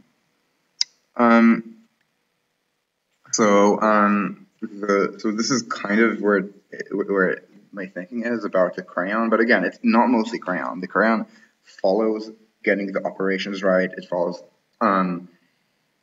getting the correct rolling stock, which I mean, the rolling stock in New York, for example, is incredibly conservative, which was okay 20 years ago because it was maybe 20 years conservative, but now it's 40 years conservative, and it's not even being made. I mean, the problem is that American agencies are at this point a nightmare client for everyone, to the point that everyone charges them a premium. I mean, the international vendors, I mean, they know it's incredibly difficult to work with them. And even though trains are trains, and you could very easily do, and all the real differences are modular, so things like clearances, it's very easy to stretch a train. Electrification, I mean, there's so many different standards in Euroland as well. It's just that they keep insisting on getting terrible trains that are a generation out of it and not being made anymore, and then they say, oh, it's impossible to buy a train for $2.5 million per car. You have to pay $4 or $5 million. You get the government you pay for. So it's mostly about improving governance. It's mostly about, so again, everything falls under the organization. You get the fares right, you get the frequency right, you get the labor cost right, and yeah, people will start riding, and then they will crowd the train at all times of the day, and then it'll become feasible to not do what I did when it was just a bunch of black lines pointing in different directions, but these colored lines that connect and run through the city. And yeah, it involves a lot of tunneling. This is something like, I think the assumed Nordic coast maps had 43 kilometers. And again, you can go even more speculative and do something like a tunnel under 44th Street, or maybe do a weird thing where the two lines are interweave under 43rd and 44th, so it's cross-platform transfers in the same direction, and do another line that, let's say, goes to the airport or something, and that's when you start thinking about maybe doing the Rockaway Beach route, and serving the and having the Rockaway served by commuter rail on the subway, and then on this side maybe do some really weird things that aren't even especially necessary with the service to Newark, not Newark, let's say Newark Airport, resuscitating maybe a handful of lines that are not depicted. So things like, so this is a line 6 called the Suzy Q. New York, Susquehanna, and Western, they call themselves the USQ, so Suzy Q. It's this line. You might notice it doesn't even have transfer stations with everything. These are all competing railways. They mostly market themselves as running on cleaner coal, I think, than the other railroads. So the route of anthracite. And it also had some commuter rail service, but it wasn't. I don't think it was ever an important commuter rail line, and it was mostly competing with the Erie. So when it's public, you just keep the Erie. But if you really want, you could try to revive that and as a line 6 tie-in, and then build extra info. You can do weird things with the historic Erie main lines. I think should be subway and not commuter rail. I mean, you can always cry and more. I think these are just the ones that are kind of naturally pointed out from where the terminals are. Once you get the organization right. Now, I thought this would be a 1-hour stream, and it's a 3-hour stream. So I will take questions if anyone wants. And if nobody has questions, I will stop. And the usual thing with every video, I give it a couple minutes because there is delay. People take time to type. So thanks all of you for watching. Thanks all of you for sticking with me for so long. The crayons are always the ones that take the longest. It's just that It's just that I can't ever tell if people want more analytic or more crayony things. So we try to strike a balance.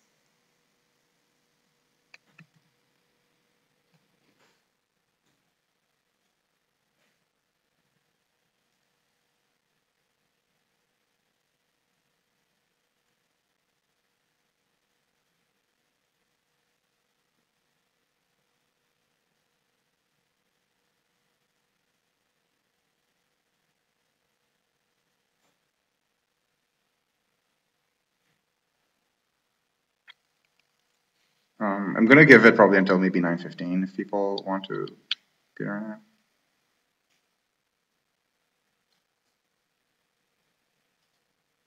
And as I said, I will probably post this crayon on my blog, and the version that I will post, first of all, I will link to it in the video when I upload it. So if you're watching this on YouTube, see down below for a link. And the link is going to be a more finished version of this with labels, because Richard and Eric complained to me that my unlabeled posts are difficult to read and that the PNG exports are huge and it's easier to do lossy JPEG compression. Same way that World War III maps that let me actually see. So I know there was a World War III map. I think the biggest are the Europe ones, and yes, I said Euroland, not Europe. You know, I don't actually need to look at the current map. So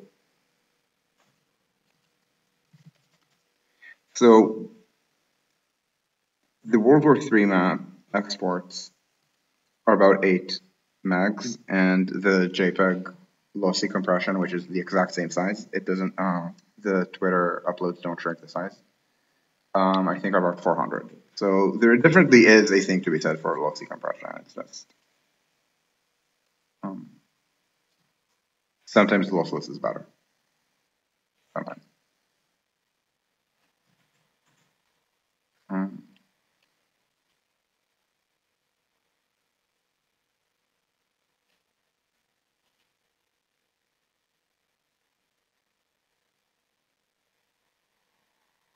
Let me see if I answered all the previous questions. I think I did.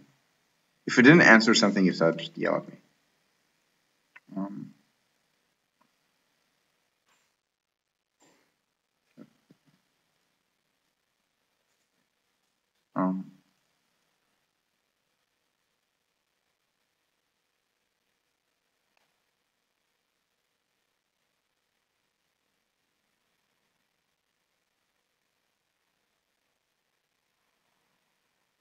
I mean, if nobody has any questions, I can just end this. Thanks for watching. Sorry for the exhaustingly long stream. As I said, Crayon always takes longer than expected. Partly because explaining every bit of it as it's happening can get rather wonky, and partly because just the physical process of adding circles, adding lines is a thing. Honestly, I'm not even sure if that's a. Okay, do you think if I want a stop? Oh, right. I mean, I even forgot that I think that there should also be a. So I wrote this thing in the style of. So I wrote this thing in the style of the regional rail docs that we're doing in for Boston, for New York, just to see how it would differ. But I have somewhat different stopping patterns. I have something called Triborough Junction. So that would be, so just for compatibility, let's go. I'm not even sure it's this, but it's this and probably these two stops can have some kind of transfer between them. And then Forest Elkie Gardens, Jamaica, Merrick. Is it there? Yes. So okay. So here I actually have the stop living. Yeah. Okay. Jamaica, then Merrick, Hollis, Queens Village. It exists. Belrose. Belrose, I think, is the first one that's outside city limits. It's a very NIMBY place. Floral Park, and this is all Hempstead stuff. So Stewart Manor, Nestle Boulevard, Garden City. Country Life Press in Hampstead, or in this version, East Garden City, which is at Oak, and then Nassau Center at Endo. So this is Oak. So actually this line continues a little bit past this.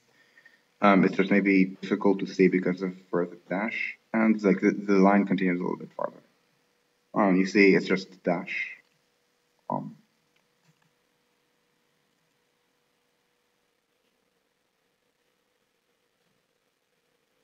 Yeah, I'm going to post it.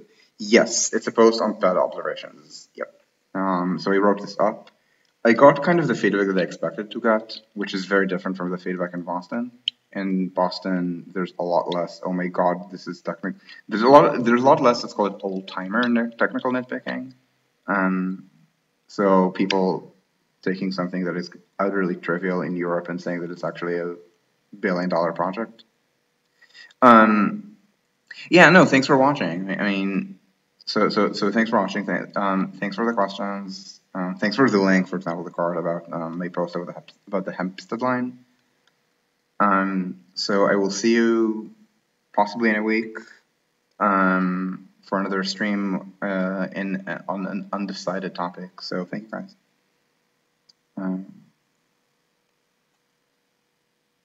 Good night. I mean, good afternoon for you. You can kind of see it's getting dark outside.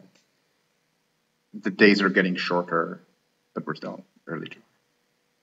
So thanks, guys, and see you next time.